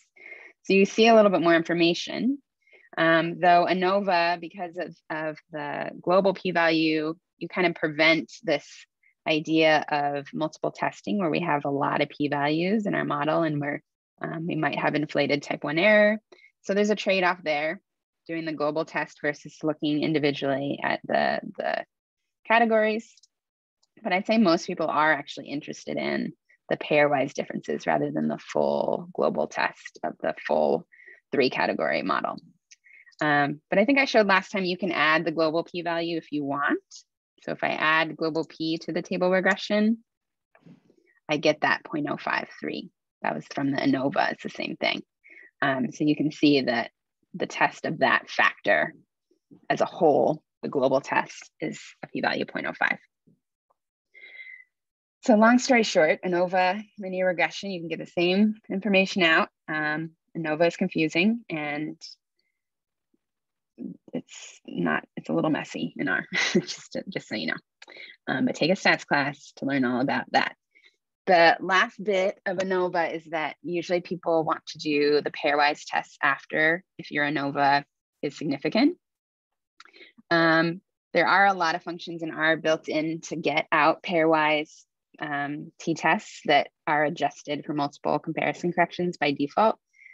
If you've learned about ANOVA, you know the kind of standard one is to use Tukey's method, and there's a function in R called Tukey HSD that takes as input your AOV output.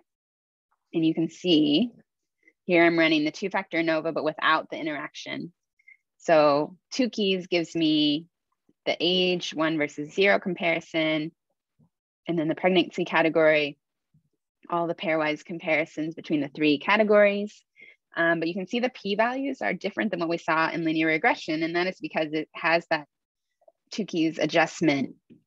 The way that it calculates the p-value actually takes into account the fact that you're doing 3 tests rather than testing them each individually. So you can get all that out. And actually Tidy works on that output as well. So you could pull out that as a tibble, as a data frame, and get the p-values here if you need it, like to make a plot or something. I don't know if you needed it for something.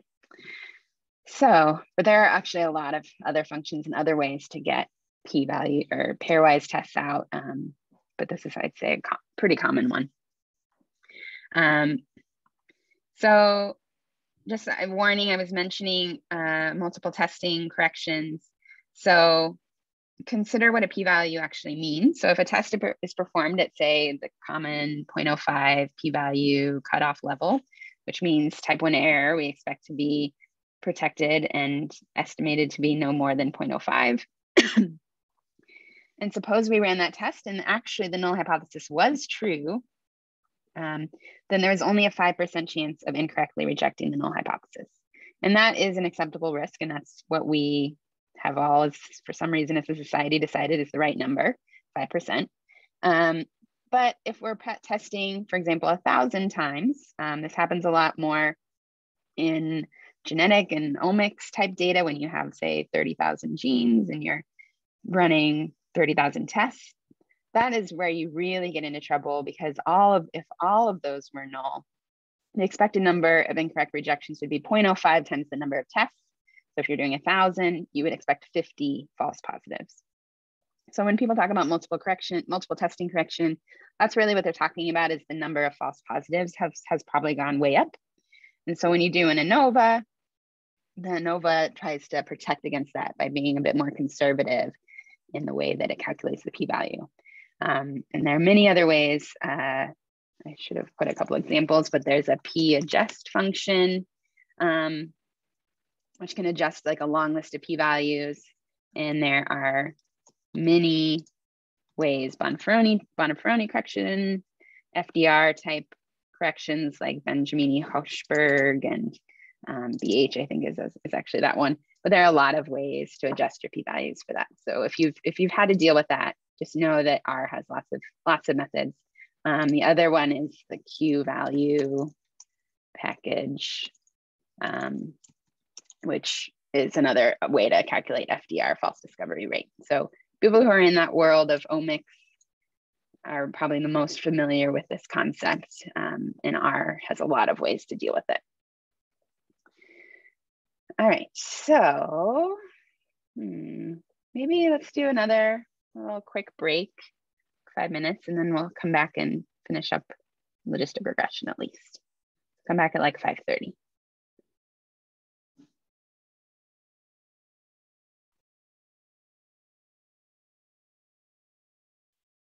Okay.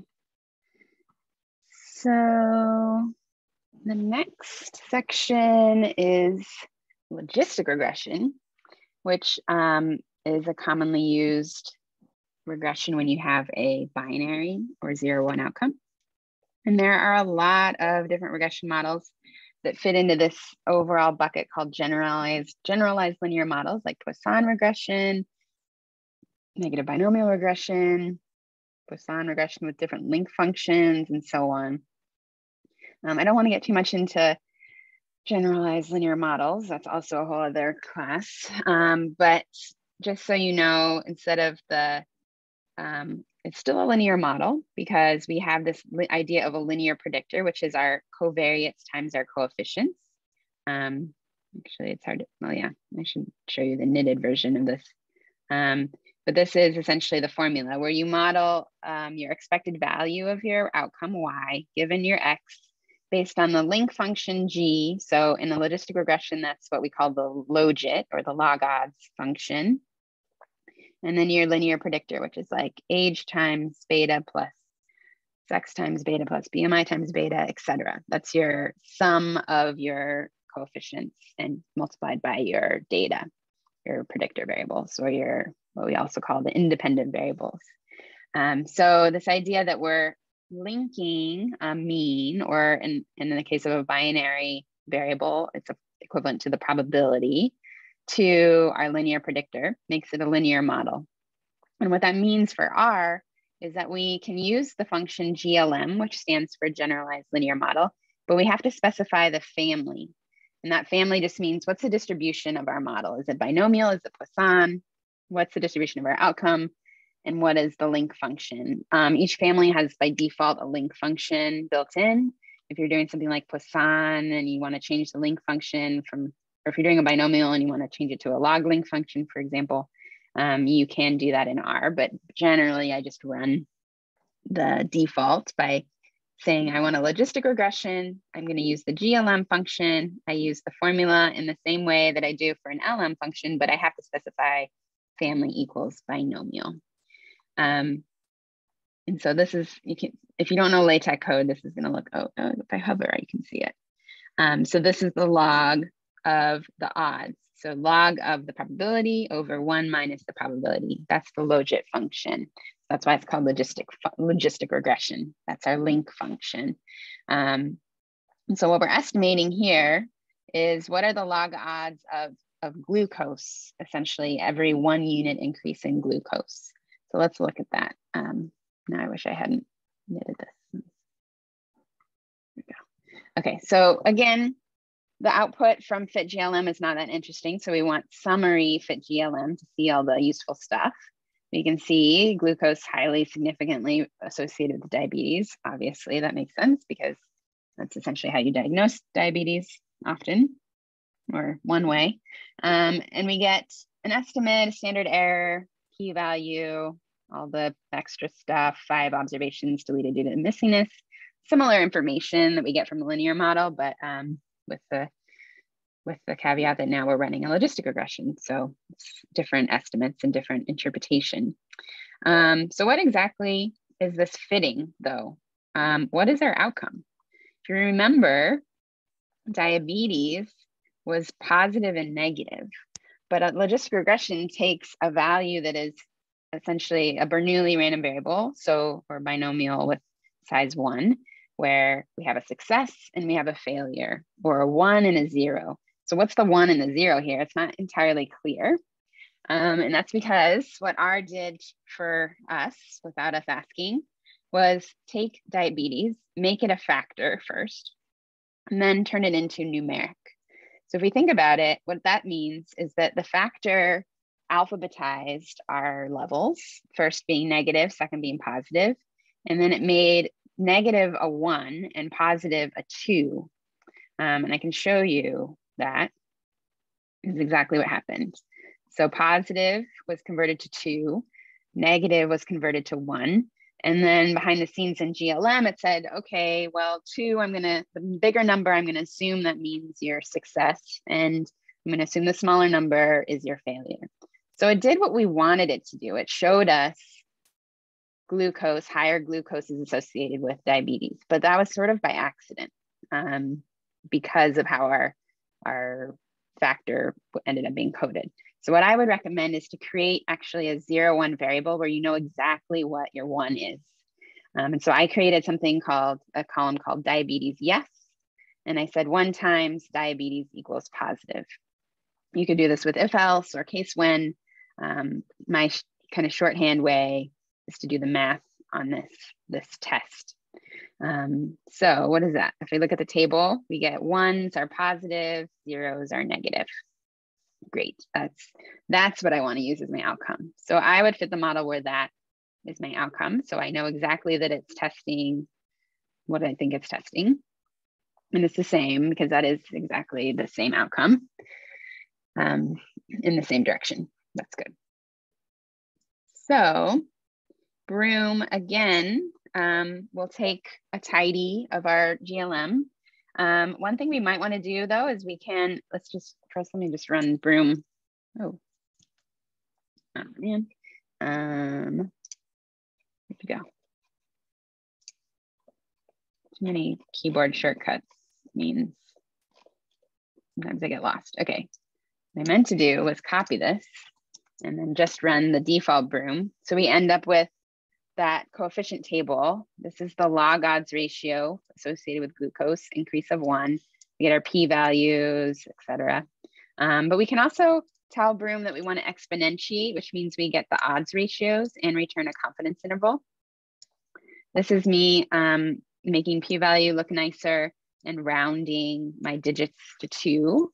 And so that table, we end up with an odds ratio of 1.04 for every 1 millimeter per deciliter, or whatever the glucose measurement unit is associated with an multiplicative odds increase of 1.04. The standard error is so small that it got rounded to 0. And the p-value is very significant. And we get confidence intervals 1.03 to 1.05. So usually people like to report odds ratios instead of log odds ratios for interpretability, but you could do either. And so if you look at this again, here is the table regression output. And by default, it shows us the log odds ratio. And you can do the same thing where I say, I want to exponentiate equals true, same test, and same kind of option. And so now we have our odds ratio and our confidence interval around that as well. So some very similar to linear regression. We could, again, fit multiple models, merge them all together. So I fit 3 different models. This one has insulin. This one has pregnant ever. So you can just kind of see what happens if you have a variety of predictors in different models.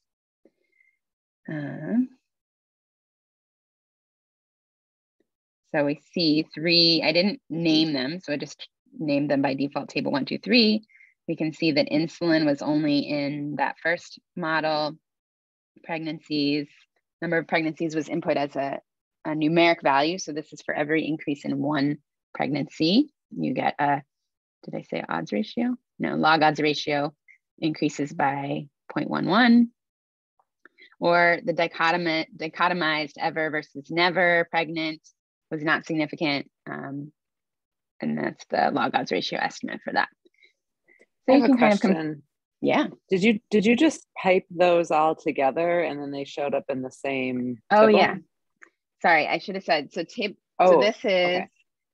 Yes, I did a couple things. So I made 3 table regressions and then I have to use table merge to put them all together. Yeah. So this, if I just look at that one, is one of those tables. And this is, got it. Yep, so it's the model and then that, yeah. Thanks. Yeah. Yeah, sorry, I just said that. So table merge is in gtsummary too. They all work together. Okay. I think this, I do want to go over this, I think. So going along with prediction, I mentioned that when you're doing a linear model, you're predicting the means. When you're doing a logistic model and a binary outcome, you're also predicting a mean, but your mean is a probability. So the probability that diabetes is yes, basically. Directly, when we look at the linear predictor, so that, like, for instance, looking at this model, age times 0.05 plus BMI times 0.08 plus glucose times 0.04 plus insulin is basically not useful. That is our linear predictor, that kind of adding up of the beta times our data, our variables, our predictors. That linear predictor is one kind of prediction. So we can use our model to calculate that linear predictor and say that is a prediction of our log odds ratio. It gets complicated, but essentially that's the log odds that we're estimating. So when you talk about prediction in terms of a binary variable, most often you're thinking about predicting risk. So I want to predict diabetes risk. What's the probability that I have diabetes right now? If you're doing kind of a prospective study and you're looking over time, you might be predicting diabetes risk over 10 years or something, but a logistic regression is just looking at a snapshot in time. So based on my age, BMI, glucose, pregnancy number, what's my probability of being diabetic, essentially. And you can pull that out again from the augment function in Broom. So here I fit my model. This is just the output from a GLM from the logistic regression. So let's just run that line. So if I look at this, it's just the GLM output. Those are my coefficient estimates. And so augment in the Broom package takes that as input. The other thing though is I need a data set. It likes to not have any missing data in my data. So I manually removed that. And I only removed from the 4 rows that had missing variables and the 4 predictor variables. And so that's the data I'm fitting on. If I look at this, I get, again, row names. Well, that's from my new data, pregnant value, glucose value, et cetera. And if I look at what augment gives me, it gives me a fitted column. And we can see just looking at this is not the probability. It's not predicting the probability. It's predicting the log odds. So we can see that it varies because we have very negative values, we have positive values. So that's our linear predictor. That's X times beta. We also get the residuals, again, just like we did in the linear prediction, linear regression prediction, sorry. And we get some other Cook's distance and then all that other stuff. So again, I'm mostly fixated on the fitted values. What am I predicting based on this model? So let's just kind of visualize that. So here I'm plotting the distribution through a box plot and a Violin plot of those fitted values from my model, stratified by diabetes. And then I added some labels to make it a little more clear. So the Violin plot shows the density and the box plot shows the kind of median interquartile range and so on. So we can see that in negative diabetes patients, the predicted log odds is lower than it is in the diabetes positive participants, which is what we would expect. And what do we do with this? If you've worked in any kind of prediction, you've probably heard of ROC curves in AUC. That's a common way to summarize how well a model is predicting our outcome. ROC curves are kind of confusing, and I think if you have never seen them before, this is going to be very foreign. But if you have seen them before, just know that there are many, many packages to calculate AOC, to calculate prediction accuracy, and to calculate ROC curves. I'm using PROC here because I think it's kind of simple, but if you want something with a lot of options, there are other packages to look at. So I'll show you that in a second, but just so you know, that's how we're going to evaluate our prediction. And the predicted probability that we're getting out is the fitted, the fitted values are our linear predictors. If we want the predicted probability, we can use the anti-log function, which is the inverse of the logit. And we get exponent of the fitted divided by 1 plus the exponent of the fitted. So that's the inverse function of the log odds function. And if we calculate that, we can get what we call predicted probabilities. And if I plot that, so here I've added a column of predicted probabilities, which I'm calling predprob, predicted probabilities, where I calculated them explicitly from the fitted column. And I'm plotting that instead of the linear predictor. So it's just a function of the fitted values. And again, we see very low and general values for negative diabetic population and higher values. So we get kind of this double hump, like two modes distribution, bimodal distribution. But on average, we do see higher predicted probabilities in people who are diabetic. So that means our model is working pretty well. But to quantify how well our model is working, that's where people tend to use AUC and ROC. So to learn more about ROC curves, Wikipedia actually has a really good explanation of the components of an ROC curve. So an ROC curve is a plot of specificity versus sensitivity. Living in COVID times, I'm sure we've all heard these words way more often than we would have related to like tests of COVID or antibody tests and all of that. So we might be more familiar with that. But in general, it has to do with whether your classification is working. But in order to get there, we need a classification. So right now, we only have a continuous value. We have this predicted probability. And to do a classification is what happens when we pick a cutoff value. So your cutoff value could be anywhere between 0 and 1. Let's just say I'm going to classify you as having diabetes if my model predicts that your probability is higher than, say, 0.5. That's a common cutoff. But really, anytime you pick a cutoff along this y-axis, you are creating a risk rule, a classification rule. And that rule inherently is going to have a sensitivity value and a specificity value, a true positive rate and a true negative rate. So again, if you've never seen classification before, this is going to be all new, but we can calculate all of this stuff. We could calculate it all by hand. I'm going to show you how you would calculate one set of sensitivity and specificity for one cutoff rule. So like I said, I've calculated my predicted probabilities, which is this stuff. I can see that in diabetics it's higher and in non-diabetics it's lower. So I'm going to make a classification rule where everybody that had a probability up above 0.5, I'm going to call them, classify them as having diabetes, and below that is non-diabetes. So if a new person walks in and they get a P of 0.6, then I would say, I bet that you have diabetes based on my rule. And whether that's accurate or not, we can estimate from our data. So our classification rule is 1 if the probability is greater than 0.5, 0 otherwise. So I've just added a new column. I'll just show you this. Look at that data all the way at the end.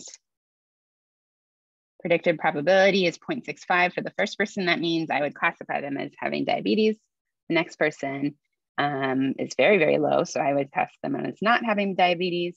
But what is their true value? You can see this is their true measurement of whether they actually have been diagnosed with diabetes. And we actually got it right both times for those two people.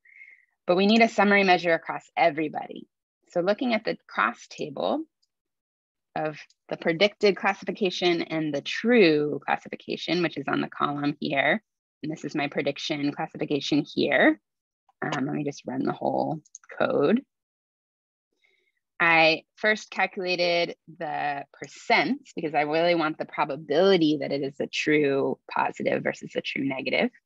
And so people that are truly positive diabetes, if I classify them using this rule, 57, almost 58% are true positives. So I've given them a 1 when they should have had a 1. Whereas true negatives are people that I classify as not having diabetes when they did not actually have diabetes. And that's actually pretty high. So it's 87.5%. So this is specificity. This is sensitivity. And that is just a very simple way to calculate it based on one classification rule, based on a very, very simple way of making a classifier out of a logistic regression. So that's one cutoff, right? I've calculated one sensitivity, one specificity. But the ROC curve plots these values for all cutoffs between 0 and 1. So it varies this number. So it starts out at 0, increases to 1, and calculates these 2 points. And that is what gets put on an ROC curve. So let me just show you an ROC curve so you know what I'm talking about.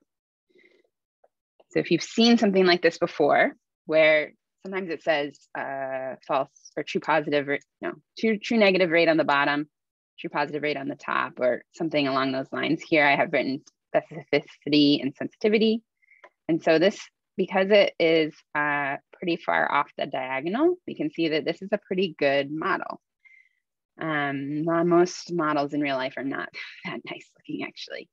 So going back to this kind of cutoff example, the package ROC curve, what's it called? PROC. The package PROC has a function called ROC, which you take your true outcome, which is what I put in my model, and then my fitted values. And a side note, you will get the same ROC curve and the same AUC value, whether you use the fitted linear predictor or the predicted probabilities. And that's because that anti-logit function that I use to calculate this is just a monotone function. So it's not going to matter. The ordering doesn't matter. If one is higher than some cutoff using the fitted probabilities, it's going to be higher using the equivalent cutoff for predicted probabilities. So that's just math. It just ends up being the same exact thing. So I just calculated this. I calculated the AUC. I have it here so you can see it.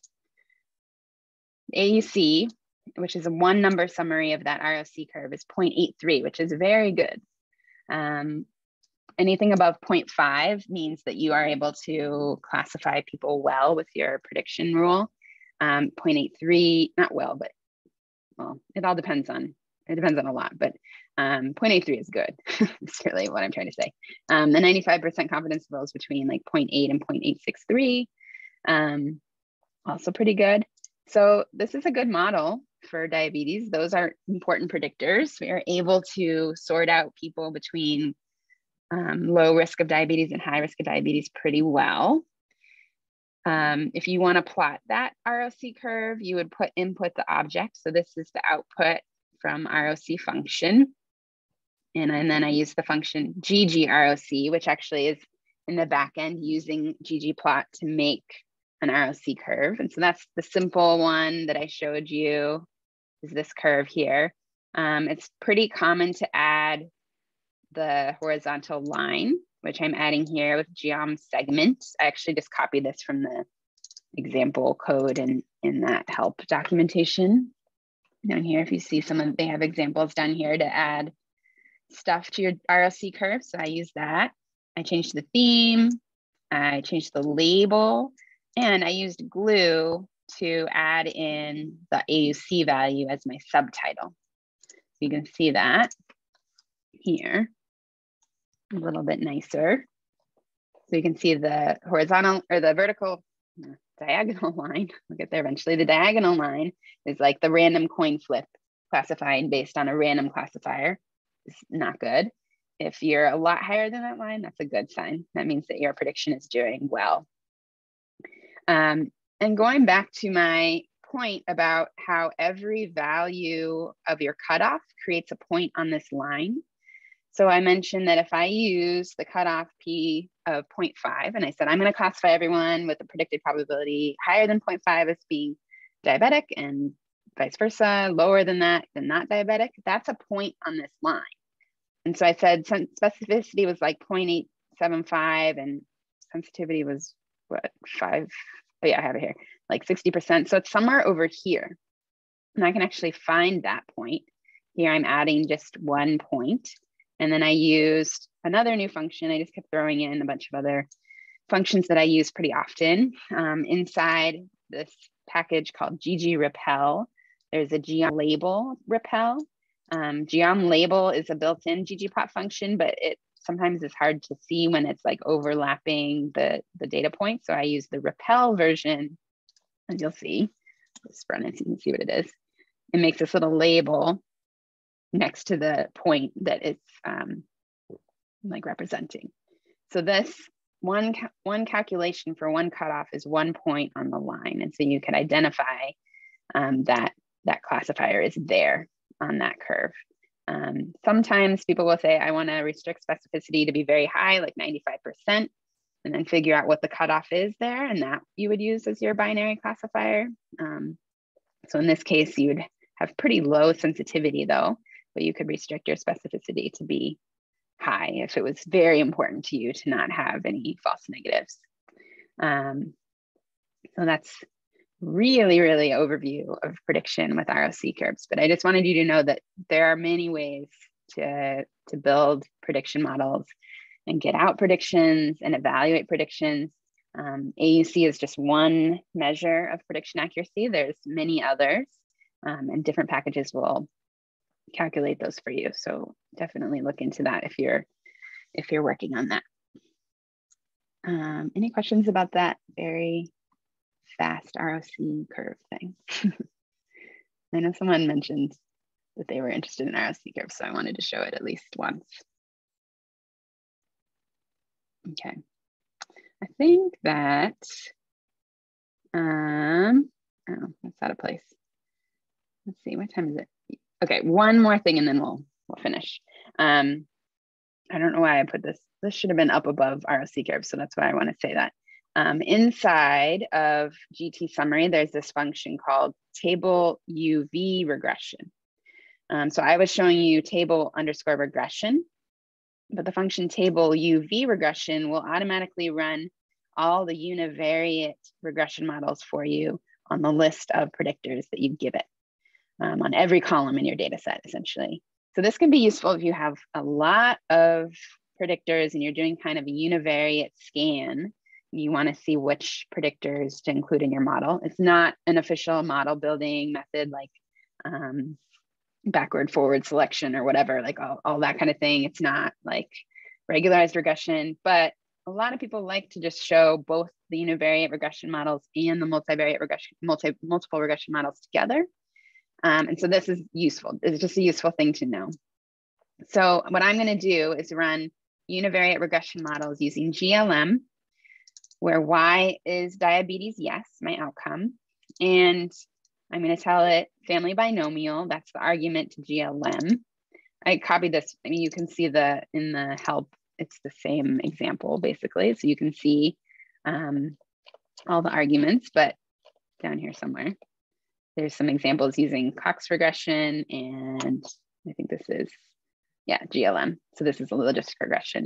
But you can look at the help and it will show you what all these arguments are specifying. But the idea is it's running the regressions for you. So you have to tell it everything that you want in the GLM. And then I'm saying exponentiate equals true. I'm adding global p-values. I'm adding n event, which is the number of diabetes cases in each category defined by the column. You can even do multiple comparison adjustments. So add Q, adjust the p-values for multiple testing. And then this bolds based on significance. So if you have a lot of variables, you'll get a little bit more of an idea of what is a predictor. So in this case, as we've seen, like all of these values are highly predictive. So if we look at this, eventually, slow, we can see, so this was the odds ratio for age in the univariate model. So this is only age predictive of diabetes, yes, no. All the p-values and q-values, which are the adjusted p-values, are less than 0.001, really significant, except for pregnant ever. But you can see, I don't know why this isn't scrolling. Down here, I don't know why, let me pop it out. And here you can see all of them individually. There we go. So these are all the univariate odds ratios from each of our predictors. So we can see the pedigree function is actually has the biggest odds ratio. But it's just a good thing to quickly get out a lot of different univariate regressions, which is something that you might want to do. So we'll stop there, and next time finish this up, and I can probably add in a couple other things we can talk about. And until then, let me know if you have questions on the final. I will have office hours on Friday again at 10 if you need to ask anything. So good luck. Thanks for sticking around. Thank you. Yeah.